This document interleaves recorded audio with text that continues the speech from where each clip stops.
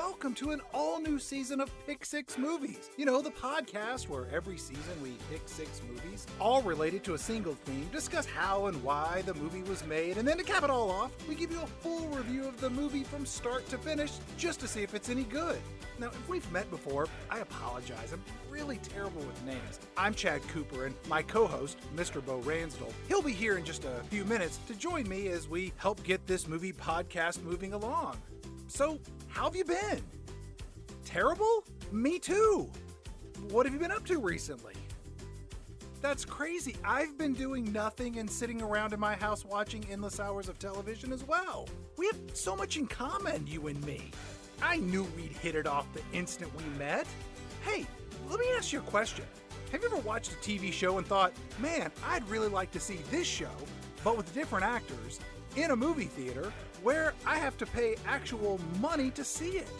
Well, you know what? You're in luck, because this season is featuring 6 major motion pictures that were all inspired by television series, and we've cleverly titled this season, As Seen on TV. This is episode 1, featuring a little movie called The Avengers. Nope, it's not the big over-the-top one that you're thinking of. This one is from 1998, and it stars Ralph Fiennes and Uma Thurman and Sean Connery. It's got Eddie Izzard in it. Do you even know who these people are? Have you ever heard of the British television show The Avengers? You know what? I'm going to let you in a little secret. I've never heard of the show either.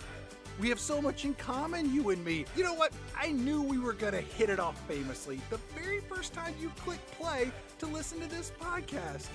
And you know what? My co-host, Bo, he's always saying great things about you all the time. We both love you.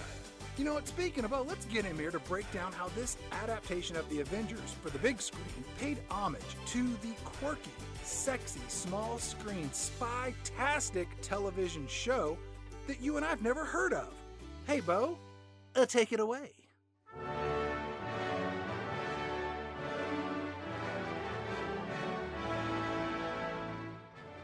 England, the cradle of etiquette, the talisman of the civilized world, a powerhouse of finance, fashion, and entertainment. Why, thanks to research from this show, I learned that this here United States of America used to be owned by England, at least partly. I mean, ignoring all the people who lived here when English people arrived, but yeah, the good old US of A was part and parcel of the British Empire. A bunch of colonies that served under British rule until we decided to dump some tea in a harbor and thumb our noses at the King of England with a Declaration of Independence and a list of 27 grievances against the crown. You may, like me, be surprised to hear that we won that war. A few years later, when all the fighting settled down and England recognized the independence of the United States, the soon-to-be quite insane King George greeted John Adams as an ambassador and said, in a very English way, "I was the last to consent to the separation, but the separation having been made, and having become inevitable, I have always said, as I say now, that I would be the first to meet the friendship of the United States as an independent power." There was another war in the early 1800s, but we won that one too. And after that, we developed what has often been called a special relationship with the mother country. Winston Churchill coined that term, and what the notion boils down to is that England and the US enjoy a diplomatic, financial, and military relationship that borders on the creepily close. We're like those cousins who meet for the first time at a family reunion and secretly hope we're not first cousins so the drunken groping after karaoke isn't, illegal. We have a lot in common, language naturally, and that goes a long way considering nobody in this country is going around learning those fancy other languages like French and Spanish and Mandarin. We tend to share the same values too, and celebrate our working classes. Much of our legal system is cribbed from England's. Likewise, our political system, though our Congress is way less fun than Parliament in the old country. Seriously, look up MPs behaving badly. MPs, of course, being Ministers of Parliament. I'll wait. That's a rabbit hole that can last for hours if you're anything like me. But here on Pick 6 Movies, we're not concerned with politics or finance or fashion. We want to be entertained. And turns out we stole a whole lot of our entertainment from merry old England too. And not just the stuff you think you know. Sure, there's the Beatles and the whole British new wave of music, or all those James Bond movies, put a pin in that for now, loyal listeners, or even the glut of baking shows where proper British people pronounce cupcakes with rosemary reductions glorious. No, I mean the meat and potatoes, all-American, grade A television that we grew up on. Or at least the knuckleheads on this show did. For example, did you know that Sanford and Son, a show that is referenced perilously often on this show, is actually a retelling of the British series Steptoe and Son? It didn't have African-American leads across the pond, but it's basically the same premise. How about some more 70s sitcoms? Three's Company, in which John Ritter pretends to be gay so he can live with two hot babes in an apartment, is based on a British show called Man of the House. Well, you say, surely the spin-off of Three's Company, The Ropers, is an American invention, what with its Norman Fell sniffing out fake homosexuals and all. Nope, that's just a show called George and Mildred that was a spin-off of the aforementioned Man of the House. Too Close for Comfort was real close to Keep It in the Family. And speaking of the family, All in the Family was a repackaged version of a show called Till Death Do Us Part. The most famous example may be The Office, which was a wildly successful BBC series that wound up being a wildly successful American show. Well, you say, loyal listener, the British are known for their dry wit. What Americans do best is drama. I contest what we do best is steel dramas. Big hits like House of Cards, Queer as Folk, Life on Mars, and Shameless are all directly lifted from British television. Okay, how about reality shows? You know, the dumb shit only ding-dong Americans would watch. Well, it turns out the English have just as many ding-dongs as we do, inventing popular shows like American Idol, called Pop Idol in the UK, Antique Roadshow, Cash Cab, Master Chef, Kitchen Nightmares, Junkyard Wars, known by the superior title Scrapyard Wars on the other side of the Atlantic, Undercover Boss, The X Factor, Dancing with the Stars, and I'm a Celebrity, Get Me Out of Here! And of course, game shows, from Whose Line Is It Anyway to Who Wants to Be a Millionaire and bunches more in between. Even a critical darling like Veep is really just a retelling of the British series The Thick of It, moved from the halls of English Parliament to the White House. There's almost nothing that the English can't conceive that we won't swipe and spin with a little anti-English to make it walk and talk like a pure-blood American show. Well, almost none.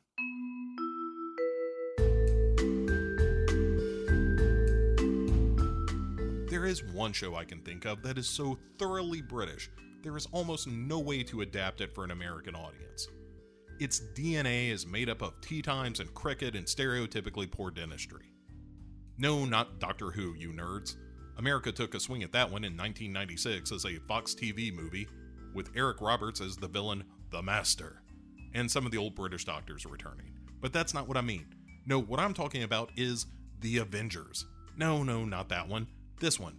The British TV show, produced by ABC, that's the Associated British Corporation, which first appeared in 1961. The first episode, called Hot Snow, replaced another television series with the amazing title of Police Surgeon. The first star of The Avengers, Ian Hendry, played the titular police surgeon, and while the show didn't work, people liked Ian Hendry, and so he made the short hop from one series to another in the exact same time slot. He plays Dr. David Keel, who joins forces with the mysterious investigator John Steed to take down a drug ring. Ian Hendry was the presumptive star of the show, but after a season of criminal investigations, Ian Hendry decided to leave the show. While that might spell doom for other programs, throughout the first season, the character of John Steed grew more and more critical. When production of the first season was cut short by a labor strike, Hendry jumped ship for a film career, and actor Patrick Macnee, who played the proper John Steed, was promoted to series star. The second season tried out a few different partners for Steed, including another doctor named Martin King, who was essentially Ian Hendry's character all over again, and he was out on the curb in pretty short order. Then there was Venus Smith, a nightclub singer who was thrown in with Steed a few times, and usually her episodes included a song or two to show off actress Julie Stevens' pipes. And then there was Dr. Tara Gale, as played by Honor Blackman. You may better know Honor Blackman as James Bond girl Pussy Galore. Yeah, that's a real name in the movies. I know. Anyway, Dr. Tara Gale was no nightclub singer. Word is that some of the scripts for the second season were already written, and rather than rewrite the episodes for the new female doctor, they let it rip, and rip it did. Tara Gale was older than most of the ingenues on television, by which I mean she was in her mid-30s, and had a penchant for leather outfits. Also, she didn't take any shit, and she was rarely depicted as anything less than Steed's equal. She was brash, smart, sexy, and as eager to mix it up with the evildoers as was Steed. By the third season of the show, Tara Gale was Steed's only companion. While standards disallowed any explicit discussion of the sexual relationship between Gale and Steed, there were certainly hints of it, and there was a patter between the characters, a genuine chemistry. And the show was still finding itself during this time, honing the characters and tone. Steed, who first appeared as a trenchcoat-wearing gumshoe type, now wore tailored suits and a soon-to-be iconic bowler hat. His background, always mysterious, came more into focus, painting him as a secret agent who worked for an agency known as the Nutshell, and never without his trusty umbrella. By the way, all his clothes were designed by Pierre Cardin, and fashion was as much a part of the Avengers as anything else, another very swinging London characteristic that would define the show. While the tone began to reflect more modern times, Steed was the epitome of the English gentleman, and Tara Gale's more hip manners made great contrast for the characters. With her flashy attire and long boots, Honor Blackman became a fashion icon and sex symbol, and so when it came time to make the fourth season, Honor Blackman was simply too big a star. She had pussies to galore after all, and so she left the show for the big screen, torpedoing a proposed Avengers feature film in favor of something called, let me check my notes, Golden Finger. And so with Honor Blackman out and the Avengers a hot property, the daunting task of filling Blackman's kinky boots, no kidding, that was what they were referred to in a novelty song called Kinky Boots that featured both Patrick Macnee and Honor Blackman. Anyway, those boots had to be filled. Along the way, the success of the show garnered some interest from ABC, that's the American Broadcasting Company, who wanted to air the Avengers on primetime in the US. No adaptations, just the straight Avengers juice. And so, in March 1966, the Avengers hit American television. Only it sort of didn't, but we'll get to that. Before they could make their American debut, the Avengers, note the plural title, was short an Avenger to the tune of 1. The creators now had a handle on the vibe of the show, the character of John Steed, and the necessity for a powerful woman opposite him, and even made the transition from old multi-camera video production, like you'd find with most sitcoms, to 35mm film and single camera setups that more closely replicated an honest-to-goodness movie. To match this more theatrical feel, they needed a match for John Steed, and in defining this new partner, the writers for the Avengers knew she'd need to be sexy and smart and fashionable. In short, she'd need what the writers called man appeal. As shorthand for this character trait, in scripts they called her Samantha Peel, then Mantha, then just the letter M. M appeal. This evolved into, of course, M appeal. So they had a character all ready to go, but casting was tough. The spectacularly named Dodo Watts was casting director on the show, and she saw more than 60 actresses before they decided on the one and only M appeal, actress Elizabeth Shepard? That's right, Elizabeth Shepard was M appeal, and actually filmed a couple of episodes before producers realized that there was something off in the chemistry between Patrick Macnee and Shepard. And considering the electricity between Honor Blackman and Macnee, nothing less than someone extraordinary would do. Dodo Watts pointed producers to a show called Festival, featuring an unknown but striking actress named Diana Rigg. Rigg was brought in to test screen opposite Patrick Macnee, and the sparks flew.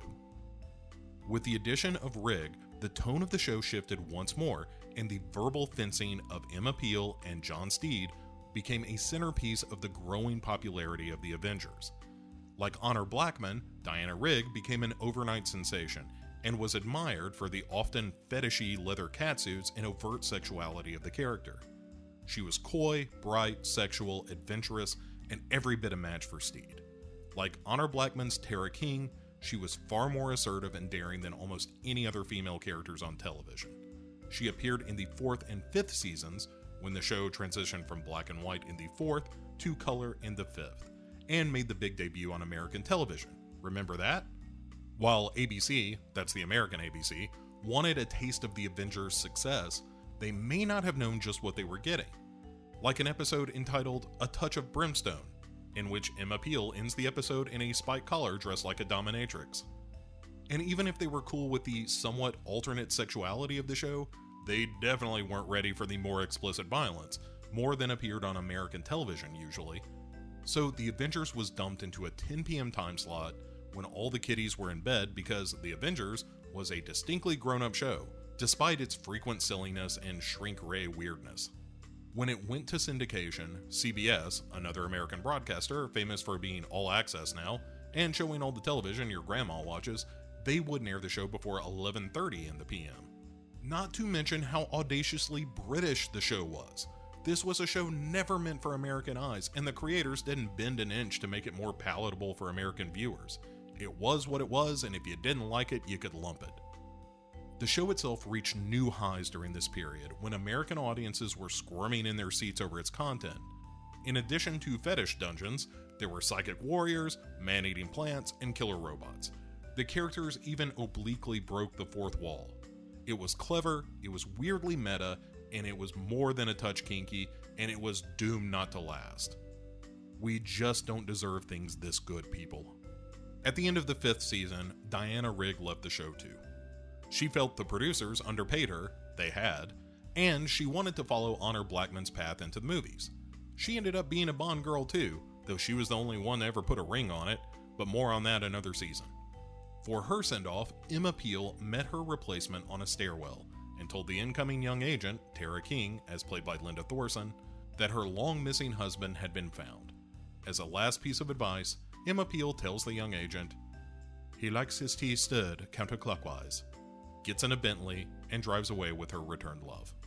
She and McNee famously were lifelong friends, and Rigg herself is a great star who still works at the age of 82 as of this recording.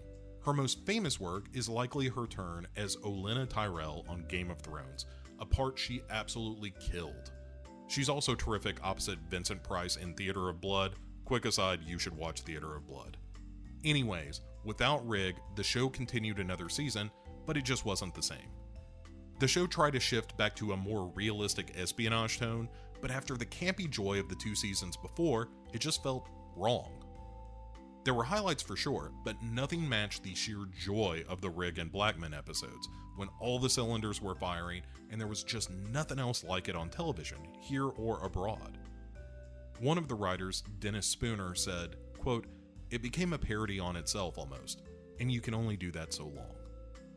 In its time, the show had parodied everything from James Bond to Mission Impossible to The Dirty Dozen, and there were just no more worlds to conquer. In its final episode, Steed and Tara King accidentally launched themselves into space while sipping champagne. Now that's how you go out with style. And so The Avengers was shelved. Seasons 4 through 6 made their way into American syndication, where it gained newfound cult status for its zaniness and sharp writing, but sadly, very little of the first season remains. Mostly bits and pieces of a few episodes, because the tape they used for filming The Avengers was frequently recorded over for new shows.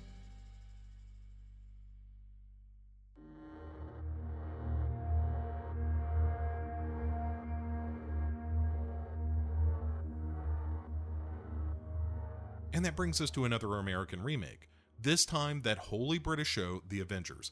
But we're not making some American photocopy television series, we're making a big budget, star-studded action movie.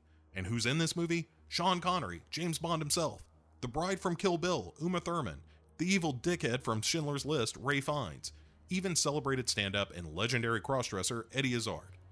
And behind the camera, Jerry Weintraub, producer of the Karate Kid movies and Oh God and those Ocean's 11 remake movies, he's on board to shepherd this through production. And also, hot hand director Jeremiah Chechik is brought in to direct, just off of films like Christmas Vacation, see Season 4, Episode 2 of Pick 6 Movies for more on that one, and Benny and June, where Johnny Depp plays a mentally disturbed stalker. So how did this team of all-stars make a movie called one of the worst movies of all time? A movie reviewers called the worst movie of the summer in 1998, stupefyingly awful, and short but not short enough?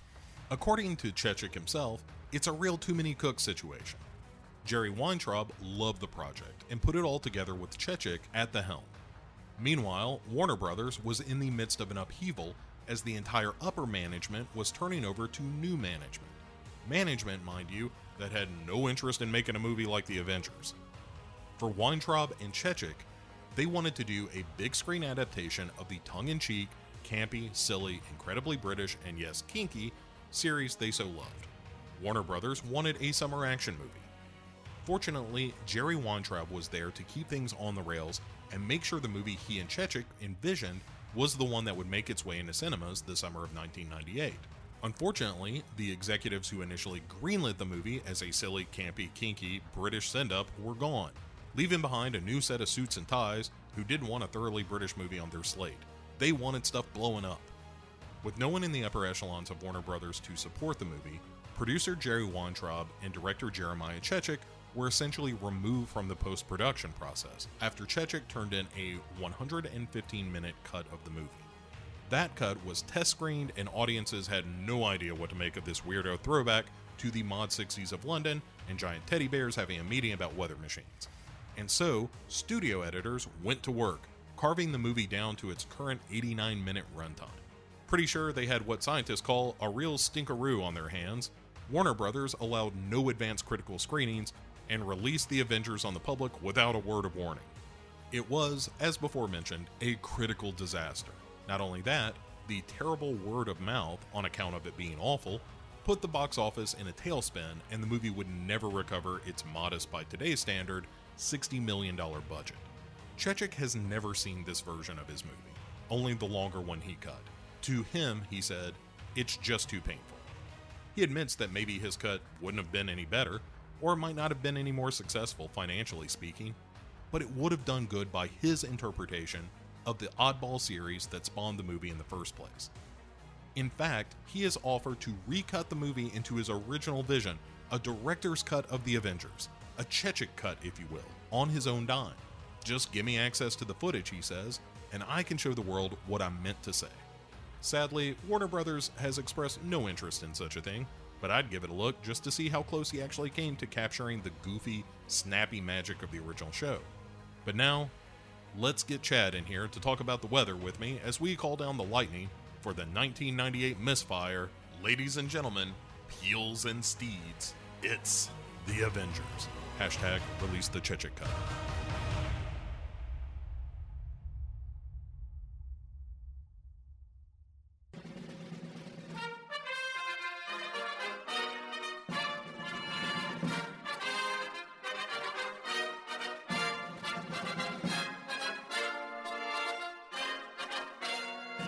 And welcome back to Pick Six Movies. I am Bo Ransdell. With me, as always, the John Steed to my Em Appeal, because I get to wear the outfits, Chad Cooper. Hello there, Bo. Hey, so this is the beginning of season 12. Season 12? Yeah, the dozen.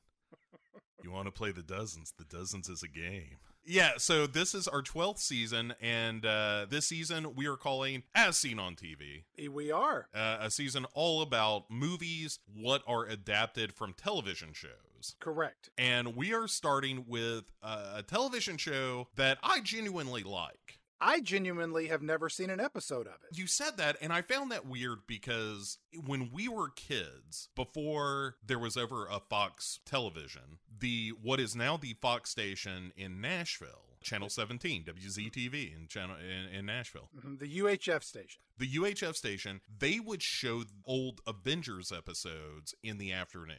Then Avengers episodes I kind of caught up to later when it was on like A&E or something like that. I don't want to present myself as some sort of expert on the series. I know a little bit about the series thanks to some research, and I've seen a handful of episodes, but in going back and doing research for this show, I started rewatching some of those Diana Rigg episodes, and man, it is a super fun show. It's very clever, it's very witty, it's very silly. This movie is none of those things, Bo. It is not. There are moments watching this movie, which I've probably seen 3 or 4 times at this point, mostly because of how short it is, and if you blink, you're like, oh shit, I accidentally watched all of the Avengers. I didn't mean to. I don't even know that I can call this a movie. It's more of just a loosely strung together series of scenes that resembles a movie. Yes, as you heard in the introduction, this was a movie that was in its original version was almost 2 hours long.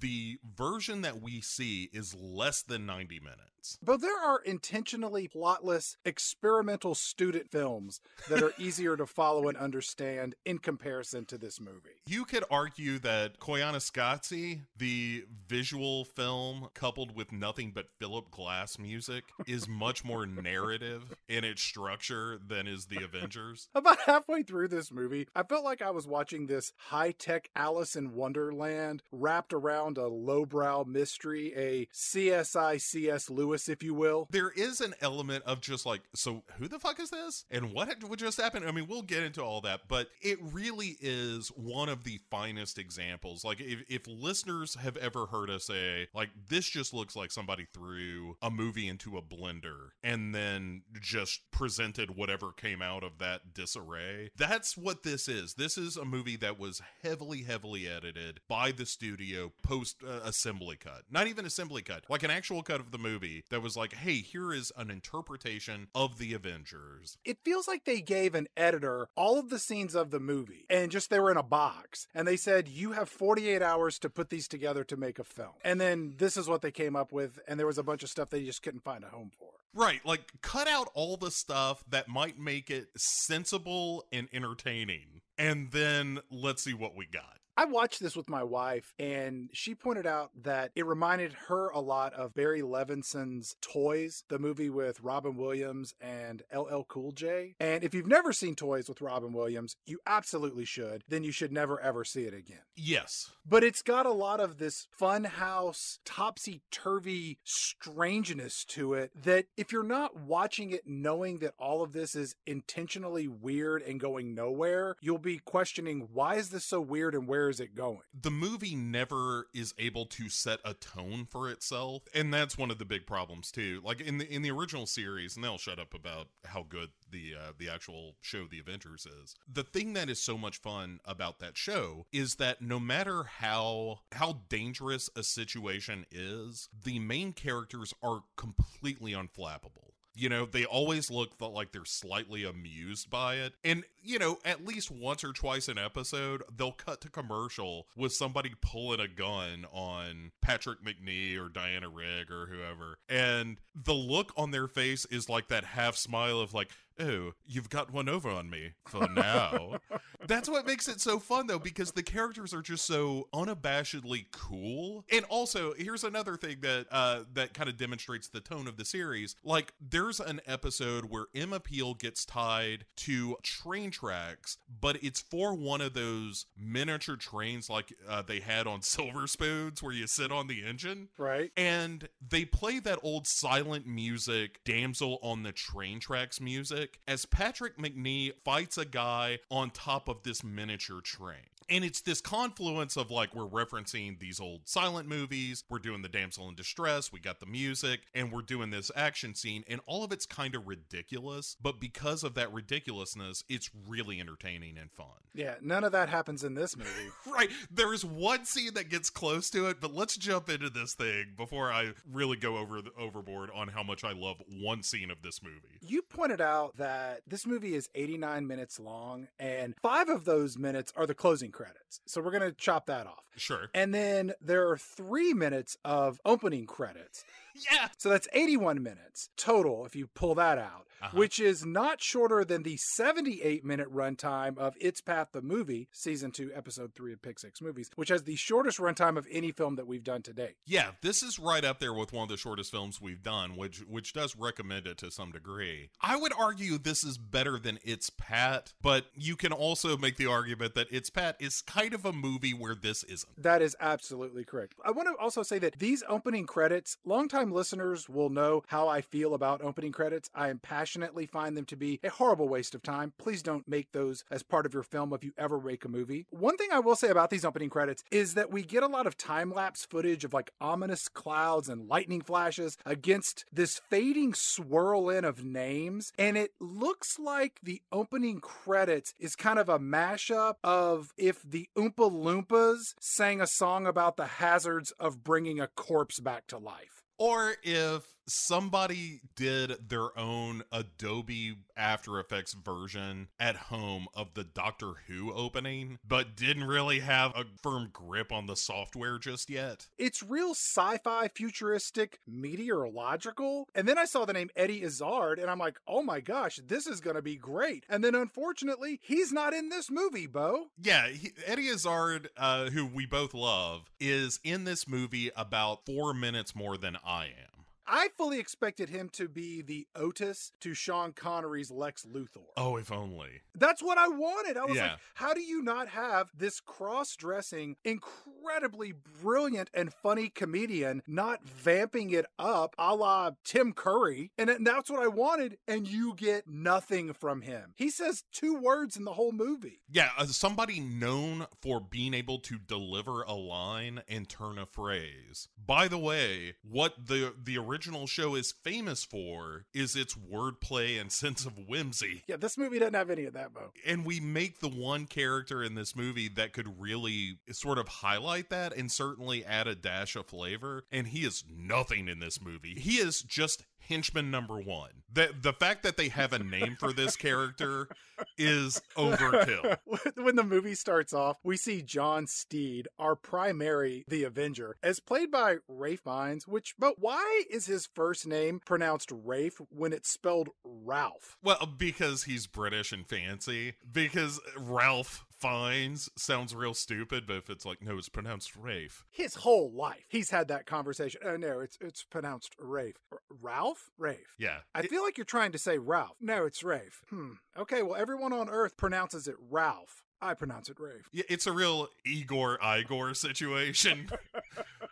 It's like, I heard it was Ralph. Well, they're putting you on, weren't they? Why is this movie called The Avengers? I don't think they even use the words The Avengers in this movie. Do they? The name of the show is kind of poorly titled as well, because the only time they ever talk about there being avenging in it is in the first couple of episodes, which again don't exist anymore. But the whole idea was that, somebody got killed in this drug crime, so John Steed and Dr. Ian McKendry are gonna avenge that death. But yeah, it's a bad title for the show. I would have called it, I say, oh chap, or rather. The title of the show should have been, Dear Me, a Murder. What's crazy is that first Austin Powers movie came out in 97, the year before this came out. And that movie was a parody of this movie's source material in a roundabout way. And Austin Powers was more over the top and was more fun and goofy and wacky as this British,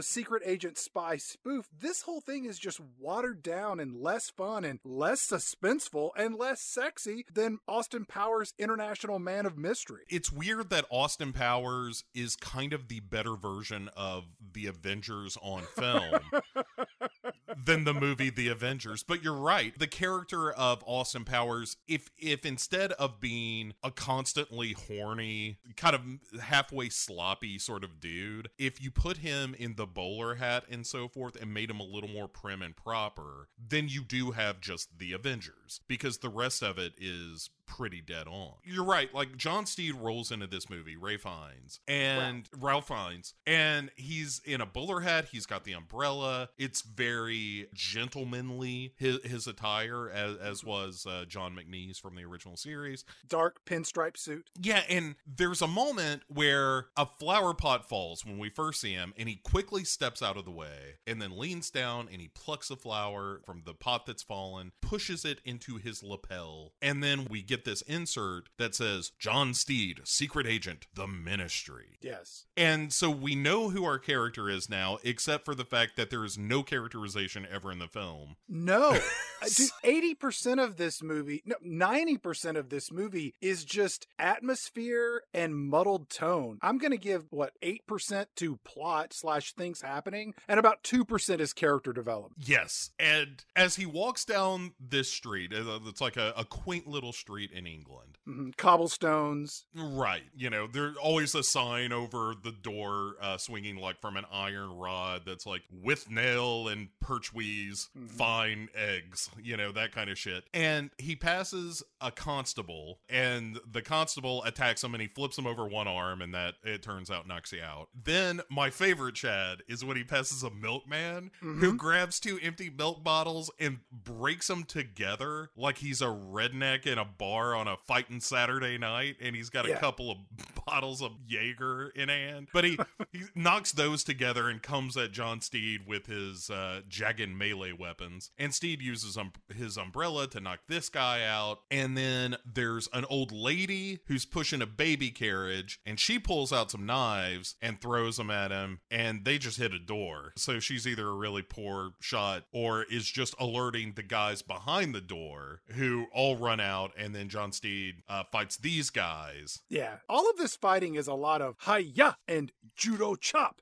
And yeah, the action sequences are real stilted. And that may just be because me, as a modern day moviegoer, that you're kind of used to more rapid fire editing and better visual effects and stunt coordination. And if this scene is trying to replicate the low-tech stunts from the 1960s, well done, 1998's The Avengers. Well done indeed. But if they were doing that, and I think they are, I think that's the point, is like, look how quaint this is. But then you do it all the way through the movie, and when we get to the end, you don't have this highly choreographed sword fight.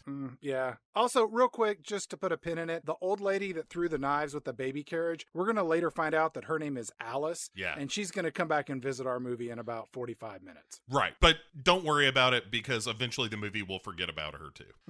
And so then there's 3 nuns that pass by, and you're like, oh, is he about to fight some nuns? But he doesn't. And then a car comes around, and Steve uses the handle of his umbrella to like hook a thing over this little tunnel, and he lifts himself up as the car passes beneath him into a courtyard, and then out comes a character named Dr. Darling. Don't worry, you don't need to know who that is. And then John Steed is like, oh, well, the nuns were a nice surprise. At first I thought, are you talking about porn? Because that is a nice surprise when they slip a nun into that for you. But no, it turns out that this is a staged test of sorts to keep John Steed properly trained to deal with the various women with baby carriages and milkmen and flower pots that he is going to come into contact with throughout the film. Is the job of all of these people to just get beat up by other secret agents in training? Are they like these mechanics and milkmen? They were essentially secret agent jabronis? I think they are either agents new to the program, and they're that's like, not a fair fight. Right, we're just going to have you dress up like a milkman, and you're going to get to meet one of our best agents.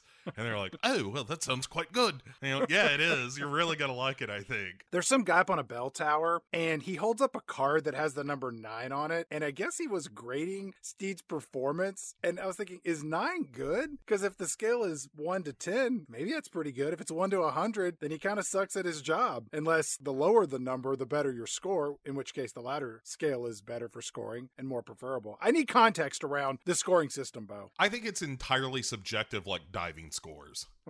Where it's just like, I don't know, 7.5. I don't know how good that is. How on earth would you tell? It's just somebody jumping in water. Steed looks at Dr. Darling and says, you never can tell when the enemy will strike, if we still have an enemy. And Dr. Darling says, there's always an enemy. You just have to know where to look. And I'm like, whoa, this Dr. Darling, he's a war hawk. He knows if you go looking for a fight, you're likely to find one. And then before he leaves, though, he's like, here, it's a box of macaroons for mother. And then takes off. And there's a great look that Dr. Darling gives him, where it's this real sideways, like, you kiss ass, and pushes the cookies aside. And then we actually meet Mother, who's a man. Right, this is Jim Broadbent, famous British actor Jim Broadbent. I originally thought that he was the dude who played Dr. Bombay on Bewitched, but then I looked him up and I was like, oh, he's Professor Slughorn from those Harry Potter movies. And he was the dad in Bridget Jones and the Bridget Jones Diary movies. He was also the voice of Santa Claus in my favorite Christmas movie, Arthur Christmas, which was the only thing I could hear in watching this film. Very famous actor, seen in a bunch of stuff. And he is the head of the ministry, as the insert tells us, elite intelligence. Mm-hmm. And he has an assistant, Brenda, who is a pretty What? lady. Who? Brenda. Carmen Aguayo, I think is her name. She's I been didn't in a even bunch of see stuff. this character in the movie. Let's keep going. Except that she's in the very last shot of this movie, weirdly. But anyway, he's looking at a monitor that's displaying all of England, and he's on the phone with the Prime Minister. He's always on the phone with the Prime Minister. But he's telling the Prime Minister, yes, it seems the shields are down. Yes, that is bad. So apparently he's talking to Boris Johnson, who doesn't know shit about chat. And, yes, no, the streets of London are flooded. Yes, that is a bad thing. Yes, you're a very good Prime Minister. So the Prospero weather shield is down. Put a thumbtack in Prospero, because that'll come back. You can answer this question later in our conversation. Does this protect all of merry old England from weather? Is it a defense shield from more conventional weaponry? They don't really explain any of this. Let's circle back to that when it's explained to John Steed. Okay. We cut over to Uma Thurman, who is playing Emma Peel in this movie. Dr. Emma Peel. Which is a terrible choice of casting. This is one of the biggest problems with the movie, is that, one, you got a Sasquatch of a woman in Uma Thurman to play. How dare you? She's lovely. She's a beautiful woman. I'm not saying that, but she's also like 6 feet tall. You could call her Amazonian, not Sasquatchian. All right, let's call her Amazonian then. But I'm just saying, hey, how about we get a British actress? You know, Elizabeth Hurley existed. Well, she was in Austin Powers. She's not going to be in both these movies. And she should have been. And again, this is why Austin Powers is a better version of the Avengers than the Avengers. But she is kind of the Emma Peel character of this very capable, sexy woman. And Uma Thurman is the former chief of the Prospero program. Weather Shield program. And there's this red cap that shows up at the door and hands her a package. There's a note inside that says, please answer your telephone. And then her phone rings. Mm-hmm. It says, you're going to die in 7 days. And you're like, oh my God, this is a prequel to Ringu. Oh, if only. Interestingly, Chad, now that you mention Ringu, there was a prequel to that movie called Ringu Rasen that delves into the science fiction underpinnings of Ringu and is awful. Is it worse than this movie? No. Hey, what year does this movie take place? Because her apartment is all decked out with Andy Warhol-inspired paintings, and it's furnished with all this 1960s and 1970s ultra-swank home decor, but there's computer technology from the 90s, and all the cars are from the 40s and the 50s. I don't know where I am or when I am. It's a great question. I think it's supposed to be the 60s, but if that's the case, like you said, all the technology doesn't make sense. So I don't know. The answer is I don't know, Chad, and that's gonna be a refrain for this episode of like, there's no way to tell. I don't know. Let me write that down, Mr. Spicoli. This voice on the phone says, good morning, Dr. Peel. We've scheduled an appointment for you with John Steed at Boodle's Gentlemen's Club. AKA the most racist place in England. Go on. Oh my God. Dr. Emma Peel goes to this gentleman's club and she rolls up in this light blue 1970s Jaguar E-Type. This is the car that the ambiguously gay duo's penis mobile was clearly based on, because this car looks like a dick with wheels. At least it does to me. The thing that was kind of fun, again, I apologize for referencing the show upon which this is based, but it's really good. And Emma Peel was kind of known for driving sports cars. She drove sports cars and she drove them really fast. And Steed constantly had like his old Bentley that looked like it was from the 30s. And it was kind of a fun extension of their characters, right? Emma Peel was a little more freewheeling and dangerous, and John Steed was much more prim and uptight and mannered. So Emma Peel, aka Uma Thurman, rolls into Boodles, and there's a guy chasing after her who's like, there hasn't been a woman in this club since 1762. You can't go in there. You have a vagina. No women allowed. No women allowed. When you hear about these clubs, Bo, where no women were allowed, like in the 40s and 50s or whatever, doesn't this just kind of sound like a front for closeted gay men to live their lives without fear of judgment or repercussion from society? Either that, or it's a place where prostitutes go to die violently, leaving no trace of their existence on Earth. If you'd like membership, here's our headmaster, Jeffrey Epstein. she finally finds Steed after blowing some minds walking through the hall of Boodles as waiters drop their trays. Oh, lady. There's a lot of harumphin'. And then she finds Steed in the middle of this steam room, naked, reading a newspaper. And you get a little bit of Ray Fiennes crack here, which is for the ladies. I thought he was sitting on the toilet taking a shit upon initial. And so there is some, in theory, witty back and forth. It dares you to stay awake. He's like, oh, I see you made it all the way here. And she's like, yes, a test. And he's like, there hasn't been a woman in Boodles since. And she finishes 1762. Harum. Right. It's all about like she breaks the rules. He doesn't. None of it matters because later in the movie, he's like, oh, rules are made to be broken. This boring back and forth ends with Dr. Emma saying, why did you wish to meet me? And John Steele says, I didn't. Mother did. And Dr. Emma says, Mother? And then John Steele says, Mother. And it's like, these two are going to head up to the house behind the Bates Motel. There's nothing suave or heroic or charming or likable about John Steele in this movie. Ralph Fiennes' performance is just like flavorless warm yogurt. He's got the creepy demeanor of your Jared Kushner's or your roll of Bounty paper towels with Google eyes stuck on it. It's creepy and off-putting. Couple that with Uma Thurman, who has a pretty shaky accent in this movie. Was she doing an accent? Yeah, she's doing her British accent in this film. Okay. And that doesn't go over well. I thought it was like one of those weird Madonna things where she just started talking that way in real life. Here's one of my favorite things of the modern era, because lately the news is mostly bad, but what we have come together as a culture and decided is that nobody gives a shit what Madonna says anymore. Nobody gives a shit what celebrities say or do anymore. Yeah. Oh, it's great, Chad. If there's any upside to this nation's recent history, it may just be that people are like, yeah, you were in a movie? I bet you shut the fuck up about everything else. And when Madonna is like, oh, I'm gonna do a YouTube video or a TikTok or whatever the fuck she's doing about racism in America, everybody's like, you're a fucking 60-year-old lady.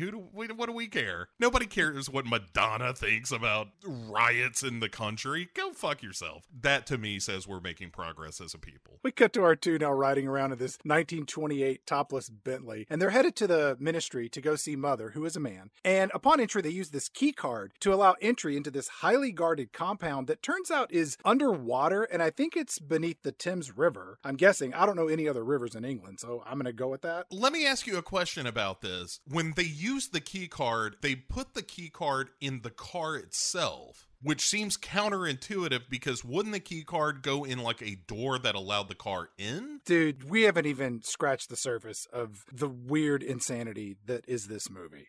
So we go to this meeting with Mother, and then Brenda lifts the shades, which gives us the view of the Thames, I think. Again, none of this is ever stated, so we don't know for sure, but it, like you said, it's underwater. Uma Thurman says, I know about the Prospero incident. And this is where Steed is like, so what the fuck is this weather shield? Uma Thurman says something about tachyons or protons and neutrons or something, and then his summary of all of this is, someone attacks, put up the shield, and everyone goes home for tea. And you're like, I guess that explains nothing about how this works or what it's supposed to do, but I'm with you, I suppose. Mother interjects, yes, all that's fine until someone blows up the research lab. Take a look at this video. And then John Steele says, ho, we're going to have tea first, right? Well, of course. Again, this feels like what the movie ought to be is like, oh, here's this big action sequence, and then we just stop it to have tea. That feels like a gag that would happen in the Avengers. But there's just not enough of this. It needs to just lean into what it is. So they're like, well, you've got to work together. They go and they have to watch this video to see who sabotaged the research facility. And it turns out that the person in the video doing all the sabotaging is Dr. Emma Steele herself. But in this case, she's dressed up as Black Widow in this skin-tight leather bodysuit. She's got the red hair. She's all decked out for Comic-Con. And she's the one who has infiltrated the defense system and did something. What did she do? It doesn't matter. It's never explained. Then the real Dr. Emma, who's watching watching this, says, "It's not me, even though it looks like me." And then Mother, who is a man, says, "Yes, so go prove your innocence or something, and move along." So off they go to prove her innocence? Or something. One of the things cut from this movie was there was a whole cold open to the film in which you see this Uma Thurman, spoilers, clone, go into the Prospero lab and steal shit and then beat up a bunch of people and leave, which would have set the table for, oh, is Uma Thurman a villain or is she on the side of John Steed in the Ministry? Gotcha. So there was a scene that would have established all of this. Yeah, and that makes sense because a little later there's a character that is presented as a good person but turns out to be working for the bad guys. So I could see where that would, yeah. So the character I'm talking about is Father, who also works for the Ministry, but Father is actually a woman. And Father is played by Fiona Shaw, who was Harry Potter's mean aunt that locked him under the stairs, among many other roles in her career. And Father, who is a woman, comes in to talk to Mother, who is a man. And Father looks like she should be wandering around the Matrix. She's in this tight grayish blue pantsuit, and she's got these tight steampunk goggles and this really high and tight haircut. And Mother, who is a man, says, "Can we trust Dr. Emma Peel?" And Father, who is a woman, says, "It's all in my report, but Dr. Emma may have a split personality." I don't know why I would give her a German accent. "And her husband was a test pilot who went down in the Amazon, something, in that scene." And none of that matters. Except that it makes it creepier when Ralph Fiennes hits on her later, because she makes a point of earlier on when he's like, "Oh, Dr. Emma Peel sounds so formal. Can I call you something else?" And she's like, "Yes, you can call me Mrs. Peel." For the rest of the movie, he's just like, "I plan to have sex with you." Which seems weird. So Father is like, "Hey, I know I haven't given you this report yet, but I am sure she is a criminal. Also, she is sick in the head." And Mother is like, "Well, I'm going to let her go because either she will lead us to the villains or the villains will find her." And his gag in this movie is sucking on a cigarette constantly. And the one detail I like is that his fingers are so nicotine stained that they're just yellow from knuckle to tip. It's gross. It is gross. And then we cut over to Peel and Steed fencing at a clothiers. Yeah. Clothes store. Just, I guess they had fencing foils laying around. And more significantly, I think it's like, hey, in the original series, the introduction of Emma Peel is in a fencing scene. But they're just paying homage to that without actually making it make sense in the movie. It would be like if they were riding unicycles, in a diner or something. None of this, it's just bonkers, Bo. And we haven't gotten to the crazy shit. Yeah. This is all at least plausible. You're like, this seems a little off. I don't understand this, but it's at least something that could happen. If I walked into a British men's tailor and there were two people upstairs fencing, and then they came downstairs and they were still beating each other up with their swords, I'd be like, this is odd, but it is explainable. We're about to cross a line that moves into a world of just sheer madness. Yes, we are so close to the good stuff. Anyway, while they're fencing, Dr. Emma Peel is like, "Yes, we were firing ions or something at each other, and that's how we came up with Prospero." That does, you know what? I'm not going to ask. I know the answers. I don't know. Keep Right. going. As they're fighting, John Steed asks her, "What accounts for your overachievements?" And she says, "Well, my father always wanted a boy." Clink, clink, clink, parry, clink, clink. And Steed is like, "I failed to see the significance." And she's like, "I'm not surprised, so did my father." And there's all this back and forth where you're just like, this doesn't mean anything. And then Peel ends up winning their little duel. They go downstairs, and Trubshaw is the name of the clothiers. And so Trubshaw has this suit for John Steed. And John Steed is like, "Oh, by the way, Dr. Emma Peel, I took the trouble of ordering you some boots." Gross. God, this is getting into Tarantino territory in a way I'm not comfortable with. Dude, I watched the first third of this movie the same way I pretend to be interested when I go to an art museum. Like, I go in and I'm like, all right, I'm going to give this a shot. And then I just start looking around and making up funny shit in my head that'll entertain myself. I'm hoping that there's some sort of a concession stand at the end where I can get something to drink, hopefully a beer. And I'm like, all right, well, I'm doing my time. I'm bored as can be. And I don't give two craps about any of this. Right. And so then they leave the clothiers. Uh-oh. And we get our first glimpse of henchman number 1, Eddie Izzard. Yes.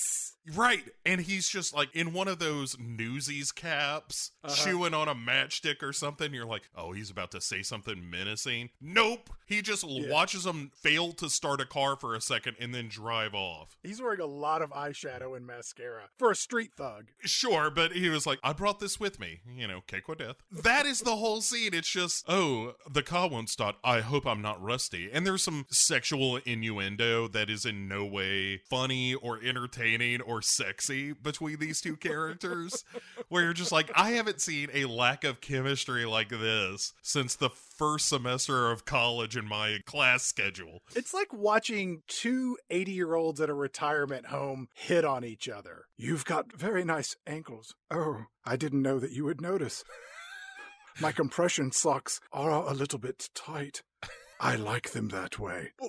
It's terrible. And so they're now on a drive, and they're going out in the middle of nowhere. Like, Emma Peel has no idea where they're going. No. She makes tea from this car dashboard. And there's this whole like, is it hot? Of course it is. Would you like sugar? No, I'll have lemon. And it's just the worst. Dude, the chemistry between Ralph Fiennes and Uma Thurman is on par with watching a 6-year-old little girl play house with a Ken and Barbie doll. It is absent of any spark or energy or tension, sexual or otherwise. There was more romantic tension between Ray Fiennes and the Jewish girl that he kept threatening to kill in Schindler's List. Yes. Than in this movie, which is supposed to be kind of sexy. There's more sexual tension between a pack of gum and the keys in my pocket right now, Bo. And so Steed says they're going to go pay a social visit to Sir August de Winter, a former ministry head of special projects who is now retired and stupid rich. Oh, yes. And there's this whole backstory about how his whole family, they were weather obsessed. They had names like May, June, and July, which, let me just point out, is being calendar obsessed. Yes. Not weather obsessed. Because if they were weather obsessed, their names would be like Misty and Rain and humidity. Right, something, but months? That ain't weather. That's like if I handed you a box of cookies and was like, this is vegetables. There are elements of that in this box. You're really going to have to think about it. It's really stupid. Uma Thurman is like, so I take it he left the ministry under a cloud. And it turns out the reason he got booted out was because he started saying that the weather was being affected by aliens, which is a thing that ought to show up later in this movie and never does. But I think that's funny. They enter this compound that is surrounded by a castle or a mansion or something. And Steve tells Emma, hey, you go inside and distract him with your female sexuality, and I'm going to wander around the grounds of this huge campus. And so Dr. Emma goes inside, and there are these tables that are just covered in snow globes. They're all over the place. And then we get a shot of Sean Connery as De Winter, and he's playing a pipe organ, and he's wearing this red plaid jacket, and the camera pans up to see a painting of Dr. Emma's very likeness. Bo, this is never explained in the movie as to why we see this painting of one of our 3 principal characters in this man's home. I'm doing some fan fiction here, some patented Pick Six fan fiction. In theory, he has been perpetually obsessed with her, but no screen time is actually given to that notion. But yeah, I don't know, man. I don't know why it's there. You know, in Dracula, at least, they pointed out that, was it Mina? Had the likeness of Dracula's former wife. And therefore, that is why he was in love with her, because they look so similar. Man, you don't even have to get as classy as Francis Ford Coppola's Dracula. The fucking movie Fright Night had a moment where when Amanda Bierce rolls into the house and Jerry Dandridge, the vampire in that, is like, hey, she looks a lot like her, huh? And his buddy, his like gay roommate, is like, she does look like that woman that you were in love with hundreds of years ago. And he's like, I know, right? And that's it. That's the last time you need to talk about it. And it makes perfect sense. And this movie, whoever's editing this film, doesn't even have the good graces to be like, you know what? We're just going to whip a little Fright Night on this. They don't have to do that. Just show him playing the organ and then cut before you pan up. Right? Why? Yeah, why pan up to in the first place? Anyway. Dr. Emma's walking around this greenhouse, and there are all these plants that are in cages with these large circular magnifying lenses in front of them, which makes each of the blooming flowers appear gigantic. And then Dr. Emma, she wanders around this botanical garden where it's drizzling rain, so she opens an umbrella and she says, hello, hello. And there's a crunch on the ground and something or someone is there. And it is at this time the real star of our movie, Sean Connery, shows up by wrapping his hand around Dr. Emma Peel's neck. And he's wearing a glorious toupee, let me say. You can really see that he and Burt Reynolds went to the same wiggist. Yeah. Connery puts his hand around this woman's neck in a very frightening way. I don't know that there's a non-frightening way to put your hand around a woman's neck. I've yet to discover it. And he says, Emma Peel, we share the same passion, I believe. And then he just starts kissing her knuckles, which, well, that's how you win a girl's heart. First you choke her for a few seconds, and then you smooch her on the hand. It's the Pepe Le Pew method of courting, where you just terrorize a woman and kiss her appendages until she gives in. Then he whispers in her ear, he's like, I've always admired women who are meteorologically inclined. My nana used to name all of the clouds for me. Yeah, dude, he starts naming clouds. She starts naming the clouds, and then he starts making orgasm noises like Morticia Adams suddenly broke into French while Gomez was around. He's just like, oh, she's like, cumulus, oh, nimbus, oh, stratocumulus, oh. When she says cumulonimbus, he just blows a load in his pants. He then says, I discovered that nothing beats a good lashing. Take India, one can have a good 10 inches over there. And one should never have a fear of being wet. Come this way. I think he might be coming on to her. Her response is, And in that, you can hear, please stop alluding to sex for 7 seconds, please. Tell you what, just string together 3 solid seconds where you don't talk about fucking me. I'll make you a deal. I'm not going to talk about sex, but here's what I'm going to do. I'm going to grab this towel, and I'm going to dry you off from the waist down where no rain could have possibly gotten on you. Yeah. Spread your legs. I need to get inside your thigh. So he starts talking about this stone globe that's in this garden of his, around all those cages of plants and whatnot. And she's asking him about hey, do you think there's a way to weaponize this weather machine thing that you were working on? And he just goes into this rant about, there was a hot and a cold war, And she's like, oh, that's intriguing, but impossible. And he says, it's not impossible, only mathematically improbable. Is that meant to sound smart? It sounds like the insane ramblings of a person who would be chained to their bed to prevent them from hurting themselves or others. It's the ramblings of someone with late stage dementia, which I think is the problem with his character in this movie, is he doesn't have a firm grasp of what's happening around him. But then to illustrate his point about mathematically improbable, he starts showing her this plant that he created, and he's like, oh, look, the stamen's not supposed to exist like this, but look at it. Touch it. Touch the plant. And Dr. Peel's like, I'm not touching you, Dick. Not since Dieter from Sprockets demanded that someone, Spankage the monkey, has someone been so insistent about touching something. And she's just like, no, it's obvious you don't know anything and you're just a crazy old man. And he's like, don't know anything? The ions and protons, that was my doing. And the microtransmission theory at the ministry, all me, baby. Microtrans what, Bo? Who knows? And then as he's getting all worked up, then there's a bell that rings and he's like, oh, tea time. So they break for that, which again is the beginnings of a running gag, but it ends here. If it happened more in the movie, it would be all right. But then it's just, hey, we're going to stop all of this histrionics in the scene, which is unfortunate because, as you said, Sean Connery is 100% the best thing about this movie. Yeah. And we're almost to the peak of the hill on the roller coaster that will be the back half of this movie that is full of so much weirdness and upside down twists and turns and unexplainable moments. Yes. We're really, really close. And so we cut to John Steed, who is snooping around the grounds, and a red telephone box in the middle of this garden starts ringing. And he's like, this seems unusual. Best go answer it then. And hurricane force winds start blowing as he enters the box. Right. And as he's in this box, a voice is saying, private property, no trespassing. Mm-hmm. The white zone is for loading and unloading only. You can stop all this white zone business, Carol. I would love to see the British version of that.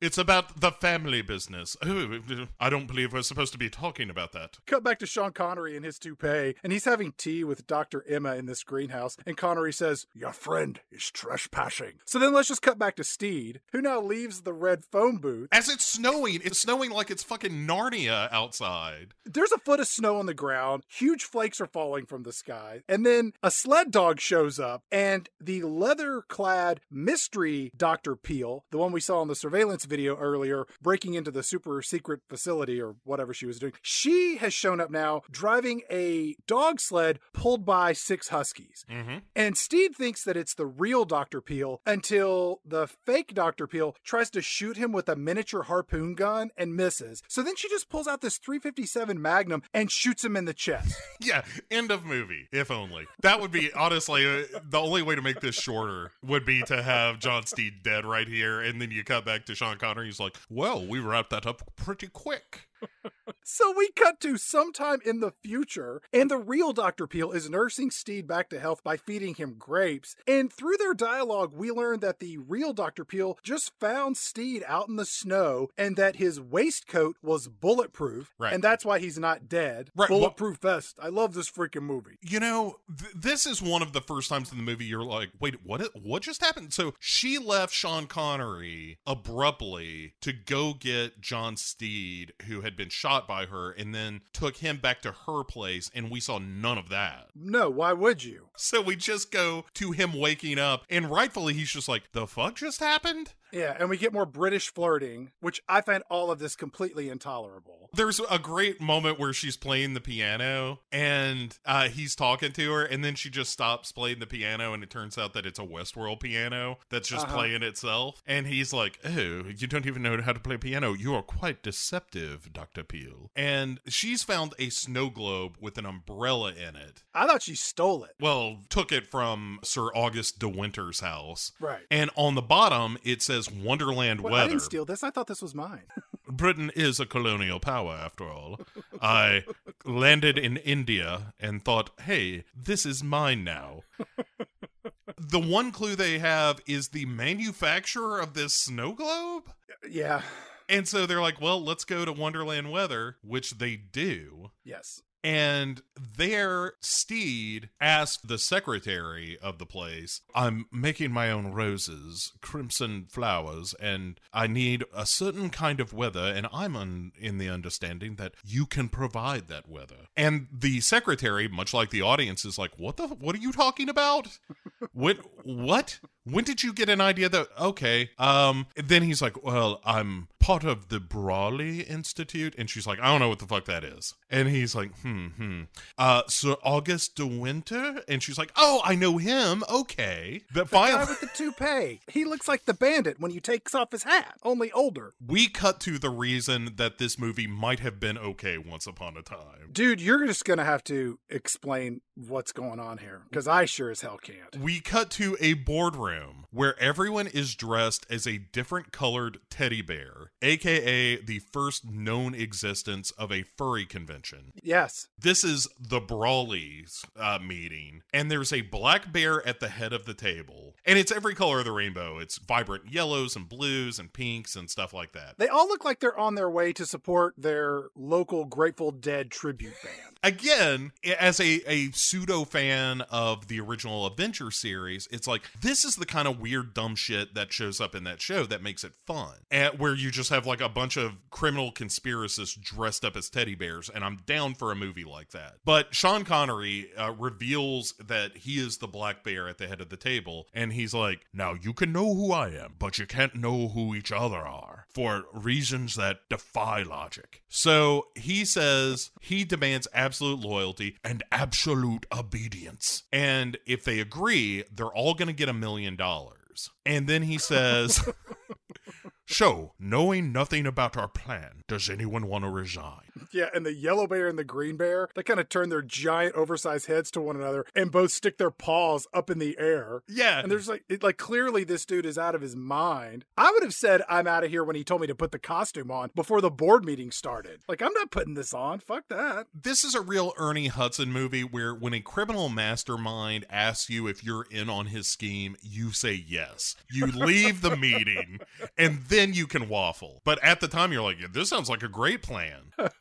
When they say they want out, Connery throws 2 oversized tranquilizer darts, one at the yellow bear and one at the green bear, so they just keel over dead. Ka-thunk. And then we cut away from that, which is a shame because whatever's happening in this meeting, I'm down for. But we cut out of that to John Steed and Emma Peel with the secretary as they're kind of touring the facility. And you see these big glass globes with different weather happening inside them. And it kind of confirms that the whole premise of this business is that they sell weather there. And what you need is a radio transmitter, and they can send weather through the phone lines. What is their business plan? Like, for agricultural purposes? For world domination? I mean, I get that that's the best and worst case scenario for anyone in 4-H, but I just want to know how they're planning to go to market with this. The problem is, Chad, that if you're running a business that sells weather, then why do you start to take the country hostage so you can sell them weather? Like, you either I'm asking. You either do it the capitalist way or you do it the terrorist way, and never the twain shall meet. But in this movie, we're just kind of throwing a little from column A, a little from column B together. Let's see what happens. The receptionist says, I'm going to leave the movie now so you two can just wander around our facility. So Steele and Dr. Emma, they make their way into the boardroom, and the yellow bear and the green bear are just slumped over on the table. So Steele and Dr. Emma each take an oversized head off of the bear costumes and reveal that the 2 dead people inside are scientists who had once worked on science. We then see all of the other bears just making their way about this facility like you would see next to the dumpster at a Chuck E. Cheese during shift change. There's just wandering bears in glass elevators and, walking down the hallway just like, how you doing, Mike? How you doing, Jerry? Again, if this were the movie, I'm totally on board for it. But then it becomes one of those Spy Kids movies, which is fine, but that's having more fun with it. There's no fun in this movie. Right. There are no jokes that land. There's no real sense of levity or playfulness. It's so incredibly dry. It's like eating a sleeve of saltines every 10 minutes. Yeah, covered in cinnamon.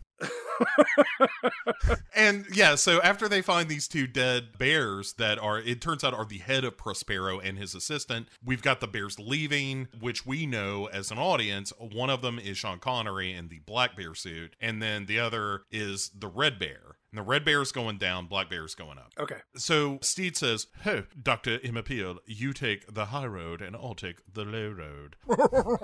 So Steed goes downstairs and finds a bunch of thugs on the ground floor in an alley. Led by Eddie Izzard. And you're like, dude, this is it. This is where we're going to get some full-on Izzard. And they're throwing away a perfectly good bear costume. But they're loading up this van. Eddie Izzard confronts Steed, steals his hat, and puts it on at a jaunty angle. And you're like, oh shit, here we go. He looks like Malcolm McDowell in Clockwork Orange if everything white was black. Eddie Izzard then just gets beat up. Like, Steed is like, you're going to regret doing that. And then just beats them all up. Eddie Izzard gets away in this van. And it's all really anticlimactic. And then Steed finds a piece of paper that turns out is a map with the logo for Brawley, which is short for British Organization for Lasting Liquid Years? I got none of that. I thought he found children's placemat from a Long John Silver's. If it were a Denny's kids menu, it would be just as significant. Costuming note, Eddie Izzard is wearing these fabulous high-heeled boots during this fight sequence. I mean, there are good 6-inch heels on the base of them. Some things you can never change. If you just let Eddie Izzard, I don't know, speak in this movie, it could be a lot of fun.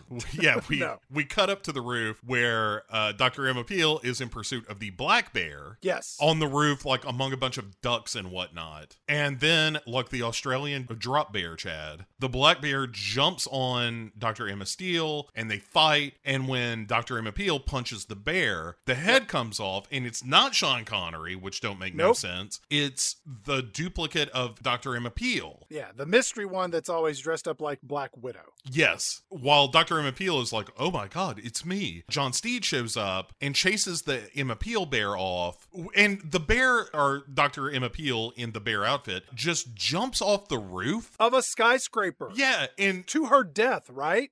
Like, that's what's gonna happen. Just disappears. It's a base jump, man. I mean, she's like 1 foot, 2 foot. Whoo! Right. As a member of the audience, I have to admit, I was like, so did she land on something? Did she tie a hose around herself like John McClane? Like, how did she survive this fall? And just, like with everything in this movie, it's just like, I don't know. She's fine.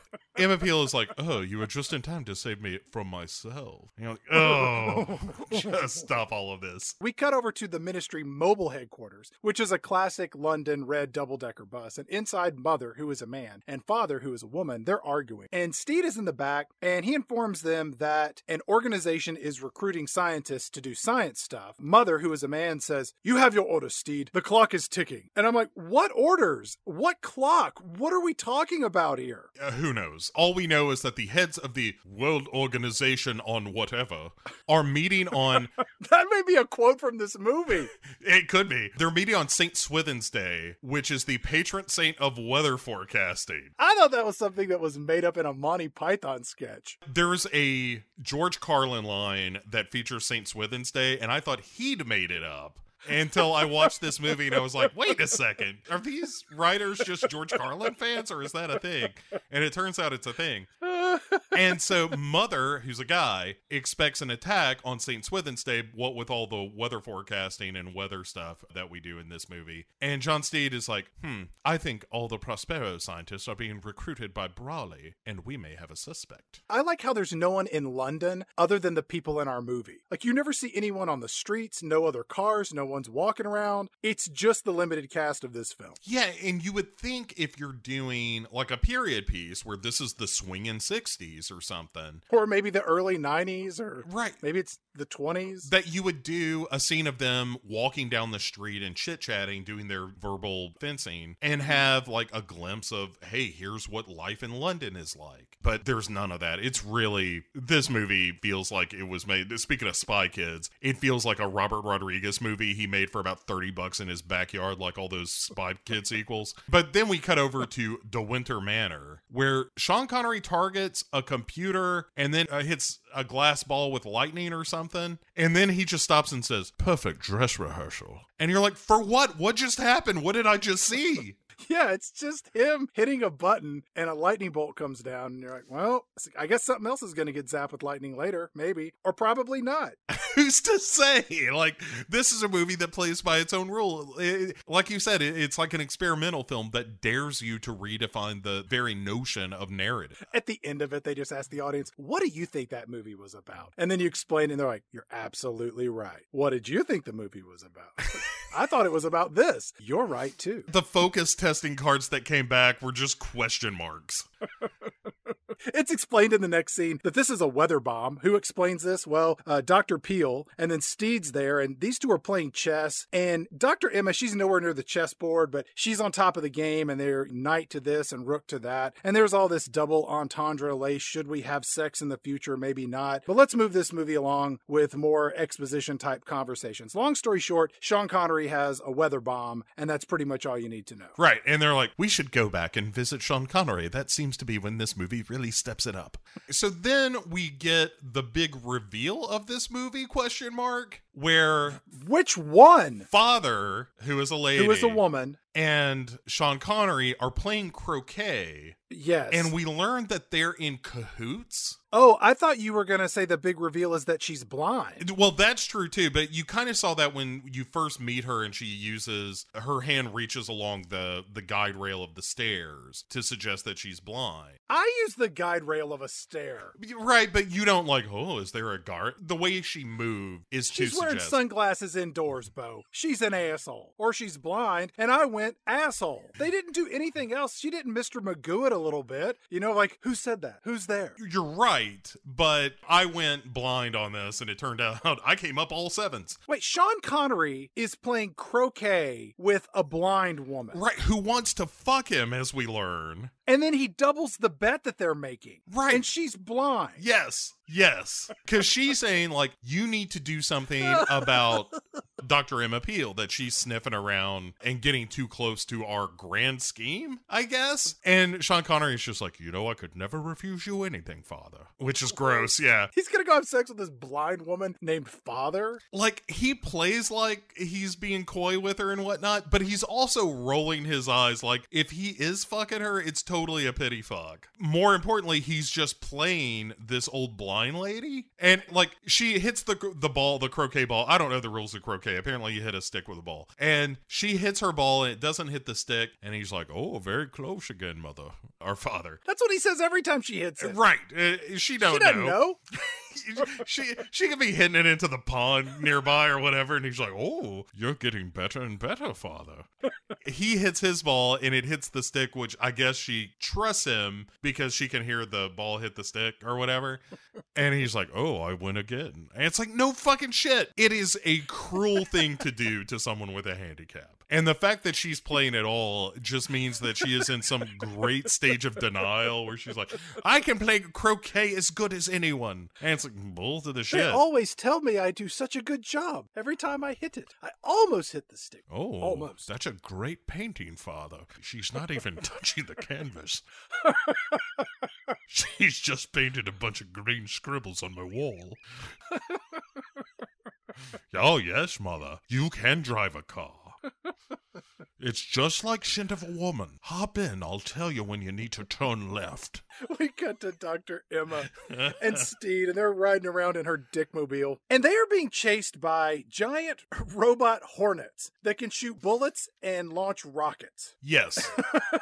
Yes, and Eddie Izzard has some basic remote control device that he's using to theoretically control these robot murder hornets. And the majority of these hornets, they just crash. Right, because he's trying to control like 3 dozen of them at the same time. And that seems woefully inefficient. Like 2 at best. If you're ambidextrous and you're as smart as an Eddie Izzard, maybe you can do 2 at once. Otherwise, you're just going to blow them all up, which is exactly what happens here. One of them barrels into the back of Emma Peel's car, and then Steve goes back there and like fishes the gun out of it and shoots down some of the other drones. Right. Then a bunch of them crash into trees like the speeder bikes in Jedi. Yep. And then when Eddie Izzard is like, well, this isn't going well, he just gets in a car and chases after him, which was probably what he should have done in the first place. Plan A. Murder hornets with rocket launchers. Yeah. Okay. What's our plan B? We chase them down in the car and shoot them with a gun. Plan C? A tiny drop of arsenic each and every day. They'll never suspect it. Plan D? Iocane powder. Plan F, trick them onto a rocket ship and launch it into space. And if all else fails, put them in a bear suit, chunk them off a skyscraper, and we say that it was suicide. It's utter nonsense. And so as Eddie Izzard and his other henchmen chase after him in this car along with murder hornets, then Emma Peel hits the last of the murder hornets, which bounces over the top of her car and hits the windshield of the pursuing thug car, which drives them off the road. They should be dead, Bo. The way this car flips and tumbles and crashes. But instead, they just pop out and like, and run off. A real serpentine path and xylophone music plays. Then out pops the woman we will learn is Alice, the one that we saw at the beginning with the baby carriage, or pram, as they say in merry old England. She's just like, would you be so kind as to get down?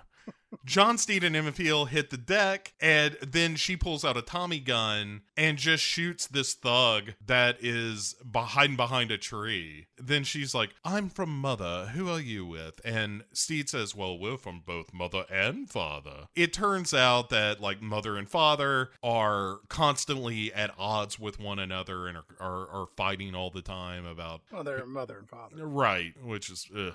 Also, Eddie Izzard, in his kinky boots, he runs away. Right, he just... Hi! And then runs off. And then Alice says, we can bust into De Winter's place I know a back way in. Yeah. But she really doesn't, because we see a robot peacock that immediately opens its robot peacock eyes and is like, oh, hey, we've got more trespassing. And so they find themselves in a maze, which seems like the worst shortcut to get into this place. First, you go through a maze. Then there's a minotaur. They start finding their way through this maze, and they're like, well, let's split up, because that's the stupidest way to do this. They're like, let's split up and we'll all meet back in the middle. Right, which what? Presumably is where the entrance is, ? And otherwise it's just like, it's been a while since I've been in a hedge maze. When has this ever gone badly for anyone? Danny! You can take hedge mazes, those corn mazes, keep them all. I don't need that. That's just a waste of my time. Just walk through them. Just walk through the hedges. Nobody's looking. It's fine. No, I don't need to wander around and be confused. I do that almost every day of my life, just contemplating my place in the universe. Yeah. I don't need help like that. It's like drinking games. I don't need help learning how to consume alcohol. I don't need ping pong balls and red Solo cups. Just give me the booze. I got this covered. Every day is an existential nightmare for me, so I don't need to add confusion as to my basic geography to that. So Emma Peel, she immediately falls through the ground, while John Steed somehow runs into Sean Connery in this maze. Surprise, surprise, it's me and my toupee. We're here to kick your ass. We're gonna fight the Chicago way. Instead, they're using Turkish rules, ? But I don't know what that means. I guess it means that Sean Connery is going to use a lightning bolt as his weapon, and then Steed's going to use an umbrella. So I highlighted a little bit of dialogue here to give listeners who should never watch this movie a taste, a little sousson of what the dialogue is like, where Sean Connery says, "A man with an umbrella is a man praying for rain, Steed." And John Steed says, "And a man without one is a fool." To which Sean Connery, as Sir August de Winter, replies, "Rain or shine, all is mine." So all this rhyming nonsense is happening. And then Sean Connery just pops John Steed's umbrella up into the air. Yep. At which point Sean Connery fucking disappears like a ghost. Correct. Just disappears. Steed looks around like, oh, he's disappeared when I was distracted by the floating umbrella. Mm-hmm. But then Steed, his face gets met with the elbow of the mysterious Dr. Emma, who's still in her Black Widow cosplay outfit. So she pops him a good one, and then he's out cold in that scene. Right. And then we cut from that to Uma Thurman, who apparently was kidnapped when she fell through the ground. And is now strapped to a Goldfinger table. Yep. Sorry, every time I say Goldfinger, I hear the trumpets. She's watching some kind of whirly disc, and Sean Connery just comes down and is like, oh, strapped to a table, you say? I've seen this type of thing before. And starts kind of undressing her, and he's like, all I've ever wanted is you. And you're like, when did this happen? How do you know each other? I've got a picture of you up above my organ, if you know what I mean. Organ? Do you know how to play the skin flute, lovely? I promise you, you'll have a ball doing it. I always leave a tip. Careful, it looks like vein today. You're not going to get the shaft. Or maybe you will. This is my dick and I want you to touch it. Was that too on the head?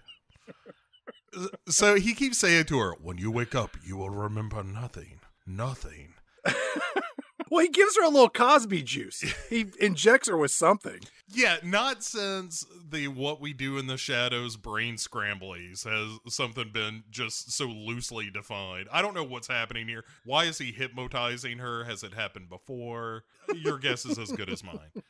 We go back to the hedge maze, and old lady Alice, she finds Steed knocked out. Is that why the mysterious Dr. Emma showed up, to just clock him in the face and make him unconscious? Why didn't you just kill him? Feed his remains to dogs or sharks or wild pigs. Right. Let's get villainous here, Bo. Did Alice scare her off? Like, none of... Right. Who knows? Why not? It's the Seth Green, Austin Powers. Just shoot him. Shoot him. I've got a gun right here. Let's just shoot him in the face. And we're done with this. Steed says, oh, I thought I was seeing double. And then old lady Alice says, you were a Gemini. And I'm like, wait, so are you saying that these two people are twins? Because that's not what's going on at all. But Chad, we got another scene to do. Don't worry about that. So then we cut to Sean Connery and Dr. Emma Peel just dancing around while she's all dazed and whatnot, where he's like, oh, you like this, don't you? Sure you do. This isn't weird. This is just dating. She's conscious enough to stand up, but not conscious enough to know she should run screaming for help. Yeah. And finally, she just passes out as he throws her onto a bed, and he's like, oh, well, I guess that's just an invitation to more stripping. And so he starts to unzip her top, and before he can kiss her like a perv... This is the second time we have seen a man with a mustache in a bad toupee undress an unconscious woman on a bed. Yeah. And oddly enough, both of these toupees were made by the same wiggist. Yeah. Thursby's fine wiggery. If you're going to knock a woman unconscious and you're bald and you feel that you would like to hide your shame, come to us. We've got the types of wigs that will help you feel masculine as you violate a woman sexually, and she'll have no memory of it. It turns out that the woman at the door is our old pal Alice, who says, oh, I'm here to sell some raffle tickets. What? That is her plan to get into this mansion? Where did she get the raffle tickets? They're in her hand, dude. These are just the absolute worst spies ever in the history of spydom. And when Connery's just like, how about you fuck off with your raffle tickets? And starts to slam the door, she says, oh, I must insist. And then just pulls a gun on him. It's like, why even go through the charade of raffle tickets? Just pull a gun and be like, I need Dr. Emma Peel, please. Pull the gun, shoot him in the head, go find Dr. Emma, you're on your merry way. Right. And also, solution to our weather bomb problem. He's now dead. So we cut to Emma Peel waking up, because we just leave at that point. By the way, don't worry about ever seeing Alice again. She's out of the movie. And no, she's got one more scene. She gets clocked in the head in just a moment. Oh, sure. But Dr. Emma's on the bed, and she's saying, look, hey, wiggle your big toe. Wiggle that big toe. Right. Let's get these other piggies wiggling. And she eventually gets up on her own 2 feet, but she's totally drugged up. And she staggers around this room that is full of like well over 200 lit candles. It is a tinderbox ready to go up in flames. And then Dr. Emma, she makes her way over into an M.C. Escher painting where doors lead to hallways that lead back to the door she just entered. And I get that she's on drugs, but is this all in her head? Or does Sean Connery and his toupee live in a freaky mansion that's literally made out of magic? I think that straight up magic is now happening in this movie. So he's a scientist who lives in a magic house. Look, I've got my fingers in a lot of pies. And the reason we know it's the same room is that she takes this pallid bust of Pallas from the corner and just smashes it in the middle of the room and then goes out some stairs and comes back into the same room. And she's like, it's a madhouse, a madhouse. You know who's worthless in this movie? Steed. He doesn't do anything. He's just walking around the outside of the mansion with his umbrella, tapping on the windows like, tick, tick, tick. Hello? Are you in there? Didn't hear anything. Let's go to the next window. Tick, tick, tick. Same question. Different window. Moving along. And Emma Peel does hear it at this point where she's like, is that a useless Englishman tapping on a wall? And then just runs and jumps through this fucking mirror and lands outside on the ground. She has no idea what floor she's even on in this mansion. This could be a leap to her death. And if she's not wearing an oversized black teddy bear outfit, there's a good chance she could die, Bo. Right. She's just assuming that the same physics apply to her as bears, apparently. Then inside, very quickly, we see Eddie Izzard brain Alice with a sap. And then, again, she leaves the movie. She thinks she just comes to after that head injury, and she's just like, what the fuck? I'm getting out of this movie while no one's looking. Cheese it. So at this point, it's time for Steed to repay the favor to Dr. Emma, and he brings her back to his flat where he's nursing her back to health, and she's apparently no worse for the wear. She's got no scratches on her, having leapt out of a window. And dude, when she hits the ground, she's like a good 100 feet away from this mansion.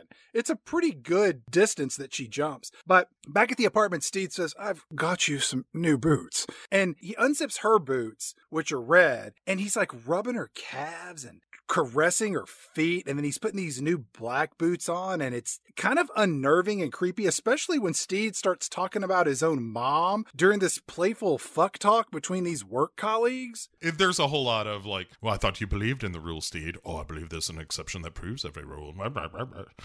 As they're about to kiss, father, who's a lady, and mother, who's a guy, bust in with a bunch of enforcers, and they're going to arrest Dr. Emma Peel, and mother is like, I'm so sorry, Steed, nothing I can do, have to arrest her and all. And they also say that, Steed, you've lost all access to everything. And they're like, Father, you need to turn around. You're talking to the wall again. It's mother's assistant, Brenda, who tells Steed, there's nothing we can do about it. Father has taken control of the ministry. What? Right. Then Steed is like, I've got one place to go, but I'm going to need clearance. And this is where Brenda is like, I will take care of that for you.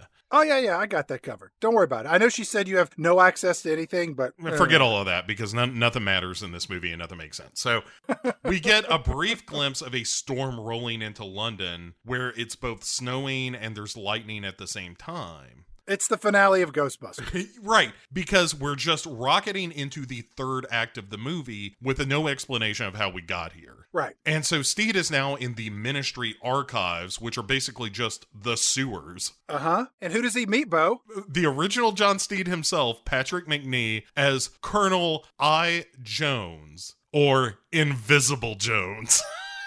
He meets the Invisible Man. He does. It's a dude who was like experimenting, he says, with cloaking technology or something, and there was a mishap. And so we have Oscar-winning actor Ralph Fiennes acting against a pipe on a string. That is where we have come to. It's beyond explanation. It's a lot of like memoirs of an invisible man flashbacks of folders being passed between nothing and Ralph Fiennes and back and forth. And Steed asks this guy, Colonel Invisible Jones, I found this map on the back of a children's menu. It's from a restaurant called Long John Silver's. Could you take a look and see if you might be able to help me figure out how this maze works? I'm having a dickens of a time getting through it. And the Invisible Man says, well, the secret is you start at the exit and work your way backwards. Ha! Very good, old chap. And then Invisible Hand just crumple it up and like, I need you to focus, Steed. This means nothing. You're a real idiot. We cut over and we see that the real Dr. Emma, she's in this padded room and she's rambling like a mad person about the existence of time and how people don't think logically. And she just sounds like a coked up philosophy grad student. Yeah, it's a whole lot of tick-tock, tick-tock. I guess we're going to talk about the weather. Everything goes back to the weather. Blah, blah, blah, blah, blah, blah. It means nothing. This scene doesn't connect to anything else in the rest of the movie. Why do they have a giant-sized padded room? Has she ever been in here before? Did they give her drugs beforehand to make her talk like this? Is she having some existential crisis because she saw a double of herself? But she saw a double of herself on the roof earlier, so why didn't she have this fine. then? Right! She saw a double of herself in a video footage. I don't understand this scene whatsoever. And it's just father kind of interrogating her. Finally, when they get sick of listening to her talk, evil Uma just comes in the room with father, and father sprays her with a knockout spray or whatever, and just gets her to shut up. Yep. And so Steed then finds a file on a ministry cloning project that was being run by Sean Connery. What? So he's into weather and he's into cloning things. Right. Apparently, the Gemini project or whatever was run by Sean Connery, and it was about cloning. So that's why there are two Umas. Question mark. I mean, again, we are explaining this far better than the movie ever tries to. Yes. Also, father, who's a lady, sold Sean Connery some ministry-owned land that is an island in the middle of the Thames. Mm-hmm. Izzardburg. Mr. Connery, I thought it would just be a small little... Izzardburg? Really? Just erased like the fat pig you are. Yes, sir. Yes, sir, Mr. Connery. I'll wipe that off. Mr.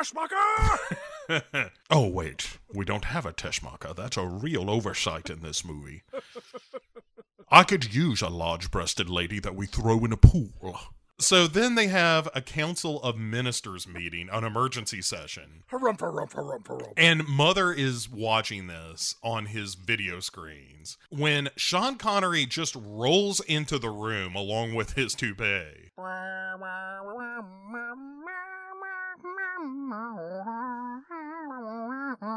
He's all kilted up and he starts with, "And now is the winter of your discontent."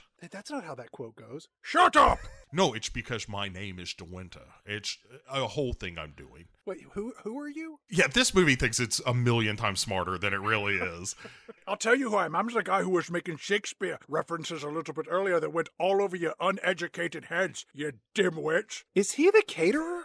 Are we having haggis? I had haggis yesterday, and it did not agree with me. No, I am not the caterer. Yeah, I'm controlling all the weather. And he says, I've set off a chain reaction that's going to destroy the city. And now you're going to have to buy your weather from me. And by God, you're going to pay for it. Hundreds of millions of people are going to drown. They're going to burn and freeze. Some are going to melt or combust, disintegrate. Some of them are going to get thrown through the air by the wind. Some of them are going to have rain fall down on them, and they're going to get really, really wet. They might slip in the rain and break a hip, or they might choke to death using a belt to cut off oxygen to heighten self-pleasure. Has nothing to do with the weather, but once I make them stay inside, they got nothing better to do than jerk off. Rates of pneumonia and suicide are going to skyrocket. I own stock in Netflix. This actually sounds like a pretty good deal. If we could really find a way to get everyone to stay in their homes. Hey, you and I need to talk later. I just came back from Wuhan. Don't make me use one of my lapel swords. I'll use it on a teddy bear. I'll sure as hell use it on you. He tells them, you got no choice. You're going to have to buy your weather from me. What is he talking? We have to buy weather from him? And you have until midnight to make your decision. What decision does he want us to make? And then, Alice comes back into our movie because she wanders into where Mother, forgot about that. She comes into Mother, who is a man, and she says, here's this envelope that I found laying on me. My dress was up around my ankles. It smelled like Sean Connery. But anyway, these are his demands. And Sean Connery wants 10% of the gross national product annually and a lifetime supply of wig combs. Yeah, Mother asks, did he have to torture you, Alice? And she's like, he didn't have to. He knew everything already, and also I told him. Well, she says, Father, the one who's a woman, the blind lady, she's working for Sean Connery and his toupee. And then Mother, who is a man, says, we must stop him. I mean her. I mean them. And at this point, we get a big reveal that Mother, who is a man, is in a wheelchair? When did that happen? Yeah, I've always just thought he was sitting down before. But it turns out he's a handicapped fella in a wheelchair. And so then we leave that to cut over to Father, who's a lady, and evil Dr. Peel, carrying the real Dr. Peel through the snow, and she's all passed out. And Mother wheels out in his wheelchair and pulls a gun. Into the snow. Pulls a gun on Father, and he's like, I demand you release Dr. Peel. And Mother, who's a guy, is like, which one? And Mother is so flabbergasted by this that Father, who is blind theoretically, gets the drop on him. Right. And takes his gun and is like, I guess it isn't Mother's Day, is it? And you're like, ugh, just knock it off. Like, if that's the best you got, keep it. I just want to circle back. Sean Connery wants 10% of the gross national product annually from all of these countries. Does that seem like a weird demand from a supervillain in a movie like this? I mean, it's very specific, and it should just be like, why are we doing GDP ratios here? It should just be like again, Austin Powers, like, it's $1 billion. I want 10% of the gross national product, but that all depends on how the stock market performs. If we were to see that there would be any sort of fluctuation that would be outside of 8% of the standard deviation, then we're going to have to renegotiate our terms, or else you don't get your weather. Also, if anyone starts levying tariffs, the whole deal is off. So John Steen wakes up in this empty padded room. I remember how he got there. And he's checking his watch, which is really, it turns out, a tracer. Sure. That links him to the good Uma. And so he's just like, well, gotta go, and takes off running. He does nothing in this movie. How did he get knocked out again? What happened? Because the last time we saw him, he was finding out about the island. And Steed is talking to the Invisible Man. Yeah. And they say that the island is where all of the weather is being controlled from, which is in downtown London. Right. So then Steed runs off and he makes his way into the steam tunnels under the city. And that's where he ends up going into the padded room, and she's gone. That's when he pops out his pocket watch, which is also a tracking device that we're later going to find out is honing in on a chip that he put inside of her set of kinky boots. Gotcha. And so yeah. The good Uma wakes up as she's flying over London in a dirigible, in a hot air balloon, while Yes. Father and Evil Uma. Is Father in the hot air balloon? Said the man who watched this movie twice and tried to answer this question on his own? Yes, she is in there, and they're so busy piloting this hot air balloon that the good Dr. Peel is just like, time for me to 83 skidoo, and then just takes off. And John Steed finds Mother in the alley, who laying in the snow, and just wheelchair smoking. turned over. Yeah. He's smoking, of course. I really appreciate the fact that he's just like, well, I guess I'm just going to die in the snow. Time for another cigarette. You know what? I will have one of those Chesterfields. He tells John Steed, like, you have to go after a balloon. And John Steed's like, okay, all right, fine. Whatever. I'm just trying to get to the end of this thing. I don't really care anymore. We cut back to the balloon and the good Dr. Emma. She's up on top of the balloon and she starts yanking out hoses and tubes, the thing what makes it fly up in the air. And then the evil Dr. Emma, she climbs up there and these two start slapping each other around. And we can hear on the radio that Sean Connery and his toupee are screaming about how the balloon is off course. And Steed does nothing but just sort of wander around on the ground in the snow watching this balloon up in the air. And then the balloon crashes into an oversized statue of somebody. And this collision causes the real Dr. Emma to tumble off and fall to the ground below, where she would most likely die of blunt force trauma. But in this case, she's fine. She landed on the ground. She's going to be okay. Right. And then the balloon crashes into the neon rainbow sign for Wonderland Weather, which explodes in a fireball, killing the mysterious Dr. Emma in her leather bodysuit. And I'm guessing Father was on there, according to Bo. And the whole scene really feels like a tragic interpretation of the finale of the original Muppet movie, but with less Paul Williams ballads. So Father is gone now, as is Evil Uma. Okay. And then John Steed finds Dr. Emma Peel unconscious in the snow and wakes her up, and to make sure that she's the real Emma Peel, he just kisses this married woman. Boy, and the sparks don't fly, do they, Bo? Yeah, and he's like, that was for scientific purposes. I was looking for hard evidence that you were the real Mrs. Peel. Don't dick around with me. You've got me quite emotionally erect. She says, well, are you convinced? And he says, I'm still thinking. It's just the worst. Roll credits, the movie's over. He saved her, we're done. Nope, because we cut back over to Mother, who has found his way back into his office or whatever. How did that happen? He just flipped over his chair, clawed himself up into it in the snow, and rolled himself inside? Just for the record, for as much as we're bitching about like Mother and Father and all this stupid bullshit, none of that is in the television show. There is no, none of this ministry bullshit. Every episode is just like, hey, we're here to investigate this thing. Who sent us? Who cares? We're here to have a good time. Mother is telling the Prime Minister that, everything's under control. We've got top people working on this. Who? Top people. We cut to this tiny island that's out in the middle of a river, and it turns out that this sits atop the secret lair of our villain in the and then we see Steed and Dr. Emma walking across the water in these giant hamster balls that float on the water, and snow is everywhere. It's pouring from the sky. And Sean Connery and his toupee, they are surveilling them on TV monitors, and he's waiting for them as they approach. And they're like, how are we going to get in here? And Dr. Emma Peel is like, don't worry, I know the password. How? Doesn't matter. I know it. But she does. She says, how now, brown cow? And they're in. Yeah. There's a secret entranceway inside yet another bright red telephone booth, like one would find in London circa 1941 or 1968 or 1996. Doesn't matter. I know. Uma Thurman, as Dr. Emma Peel says, I'm going to go try to disable this machine. John Steed, you go get Sean Connery. Sean Connery and his toupee, they see that an intruder is coming in, which is Dr. Emma, and Sean Connery says, Bailey, take her. And I'm like, what is a Bailey? Yeah, that, it turns out, is Eddie Izzard's name in this movie. The first time it's mentioned. Yeah, that's right. Eddie Izzard and Sean Connery and his toupee, they don't even share screen time with one another in this film. No, they don't. That could have been done without Sean Connery in the room.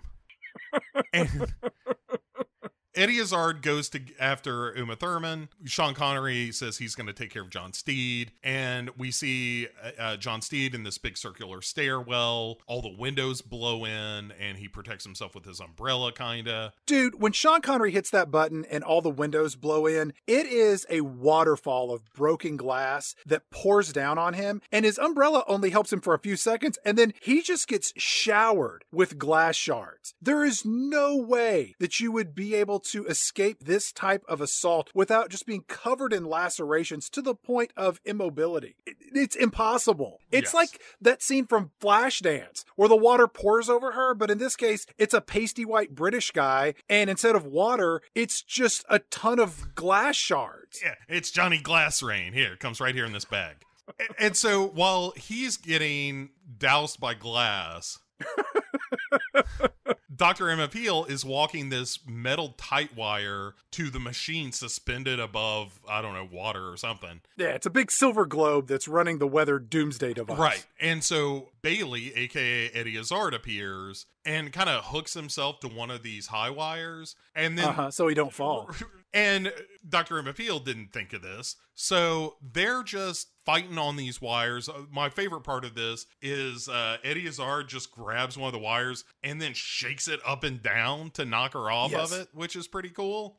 It's a pretty spectacular fight. It's pretty good. Between these two. Yeah, they're kind of weaving around all these wires and stuff. And then finally, Dr. Emma Peel gets the upper hand, and she starts bouncing one of the wires herself after she saw his trick. Yeah, I'm going to do that. Right. Like, yeah, what's good for the goose is good for the Eddie Izzard. One end of it breaks. So Eddie Izzard swings to the wall, like slams into the wall like Wile E. Coyote. Yep. And Eddie Izzard, known for his ability to deliver lines comedically, then says, "Oh, fuck," and then falls to his death. Bo, it's a pretty good fight, if I must say, but I wanted to ask you, are you in the mood for a quiz? Because, Bo, I've got a quiz for you. I know it's the end of our first episode of our 12th season, but the people love the quizzes. They're always seeing me on the street and they're saying, Chad, what we want more of in an episode of Pick Six Movies is a quiz. So, Bo, what I am going to you is a quiz where you, Bo Ransdell, will determine once and for all what is the greatest movie fight of all time. I will give you 2 fights in cinema. You will select which one is the superior, at which point I will give you another fight in cinema and you can select your original choice or determine that the new fight is better than your previous one, thereby crowning a new victor. When we get to the end of this list, you, Bo Ransdell, will have determined the greatest fight in movie history ever. This sounds like science that cannot be disputed. I could not be more excited to be part of it. Here we go. The Avengers, Dr. Emma versus Eddie Izzard in his high-heeled boots, or Empire Strikes Back, Luke Skywalker versus Darth Vader. You know, all of those Star Wars fights are kind of shitty when you get right down to it. I'm going to go Avengers here. Okay. Avengers versus The Princess Bride, Wesley and Inigo Montoya. Wesley and Inigo Montoya. That's pretty great. Princess Bride over The Wizard of Oz, Flying Monkeys versus Scarecrow. I love a flying monkey as much as anybody. It's not really a great fight, though, so I'm sticking with Princess Bride. Princess Bride against Superman 3, Superman versus Clark Kent. Still going Princess Bride. Princess Bride against The Firm, Wilford Brimley v. Tom Cruise. Oh, man, that's not very long, but that's real fucking good. I gotta go Firm on this one. Shit. My Wilford Brimley love knows no bounds. The Firm against $1 Million Baby, Hilary Swank v. That Stool. Oh, man, that is good. I'm still going Brimley. The Firm against Aliens, Ripley v. Alien. Like the Queen Alien at the end? Yes. Oh, man. I gotta go with that because she burns all of the Queen's babies to piss her off. Aliens against Evil Dead 2, Ash v. His Hand. Oh, Ash v. His Hand. Evil Dead 2 against Freddy vs. Jason, Freddy v. Jason. Ash v. His Hand. There's a clear winner in that. Evil Dead 2 against Sin City, Marv versus Kevin. That's pretty good. I'm still going Evil Dead 2. Evil Dead 2 against Roadhouse, Patrick Swayze v. Jimmy. Evil Dead 2. Evil Dead 2 against Karate Kid, Ralph Macchio v. That Blonde Asshole. Karate Kid 2. Karate Kid against Lethal Weapon, Gary Busey v. Mel Gibson. Oh, man. Lethal Weapon. Seeing Gary Busey beat the shit out of Mel Gibson is a delight. Lethal Weapon against Raiders of the Lost Ark, Indiana Jones v. That guy what got chopped up by the plane propeller. I'm sticking with Lethal Weapon on this one. I like seeing races get the shit kicked out of them. Lethal Weapon against They Live, Rowdy Roddy Piper v. Keith David. Man, now you're right in the high country. They Live. They Live against Kill Bill Volume 1, Uma Thurman versus the Crazy 88s. Ooh, man, that's tough.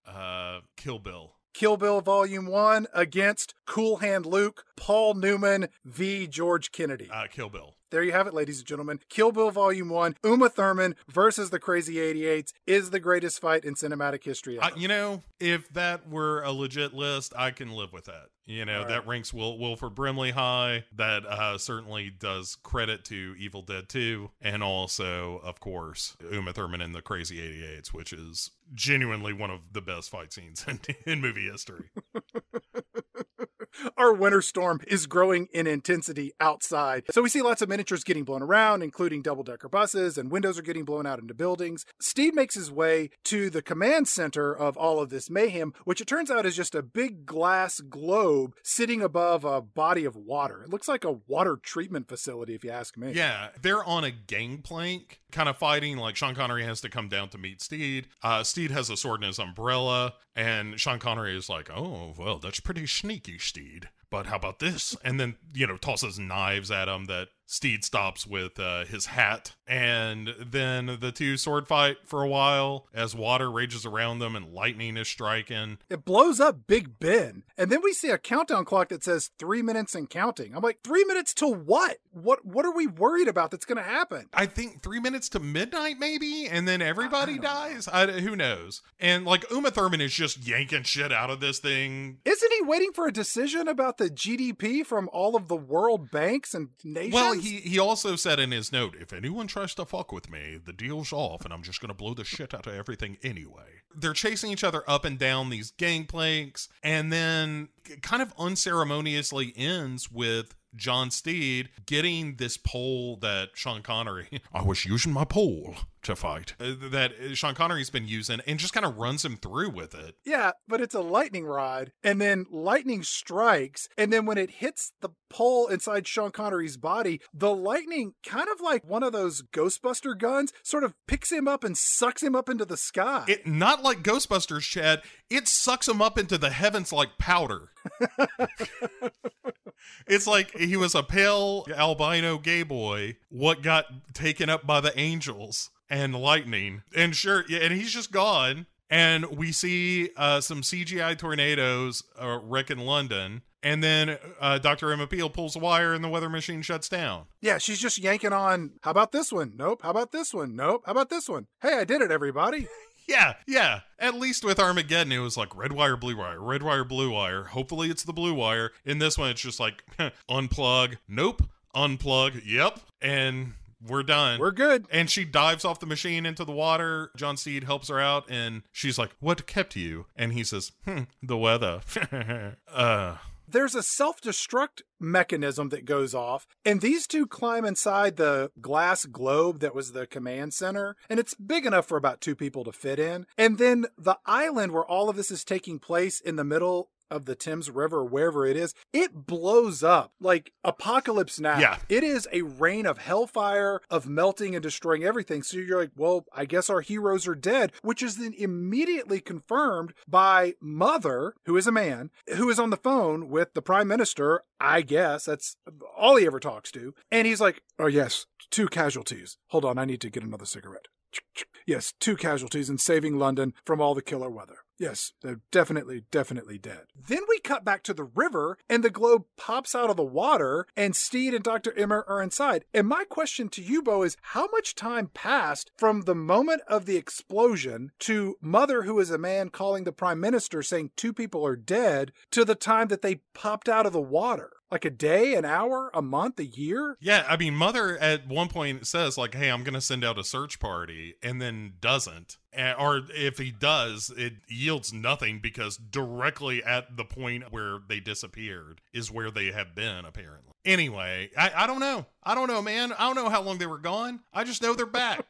And then we cut to the final scene of our film, which is days, weeks, months, years later. Steed, Dr. Peel, and Mother are all on this gazebo on top of some building somewhere, and they're drinking champagne, and they eat a macaroon. The end. Yeah, that's right. We're done. Yeah. Thank God. Yeah, that's it. That is the blockbuster film, The Avengers. You know, it's really interesting when you go back and you look at the history of blockbuster films that were put out by different studios. And this is not a very good movie at all. And it really tanked badly. And you see sort of what movies were doing well at this point and what movies weren't. And this was one that really wasn't doing well. Warner Brothers in 1997 put out Batman and Robin, which pretty much killed that franchise, you know, until Nolan showed up again. In 1998, we got The Avengers, which, as we've just found out, is absolutely terrible. But in 1999, Warner Brothers came out and completely turned things around with a movie called Wild Wild West. Oh, Chad. Which, Bo, I don't know if you know it or not, but that movie was also based on a TV show.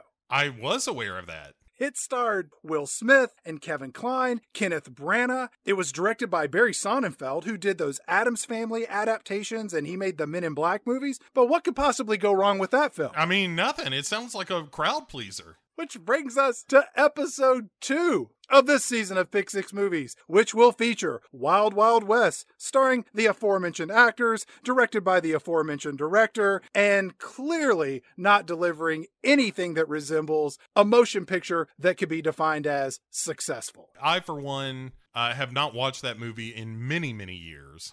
And can't imagine how it has held up even remotely well. There's no way it has.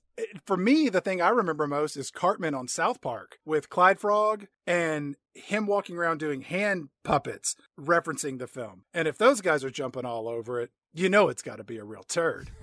Yeah, this is the movie that somewhat famously, Kevin Smith referred to in one of his monologue specials for the giant spider that appears for no good reason in. And it's funny because on its surface, a sci-fi Western mashup based on an existing property, starring arguably one of the biggest movie stars of the 1990s, being directed by the person who, you know, shepherded him through the Men in Black film, should have been a slam dunk. But it is not. We will be discussing that in 2 weeks' time. Bo, any final thoughts that you have on The Avengers? Yeah, if you're at all interested in kind of a slightly goofy, kind of cool and stylish version of this, watch the original series. You can get the seasons, I think all the seasons after season 2 are available on Amazon for like $10 for 20 episodes for each season. So I did that very thing. I bought myself a couple of seasons of this and have been picking at it here and there, and they're a delight. I can't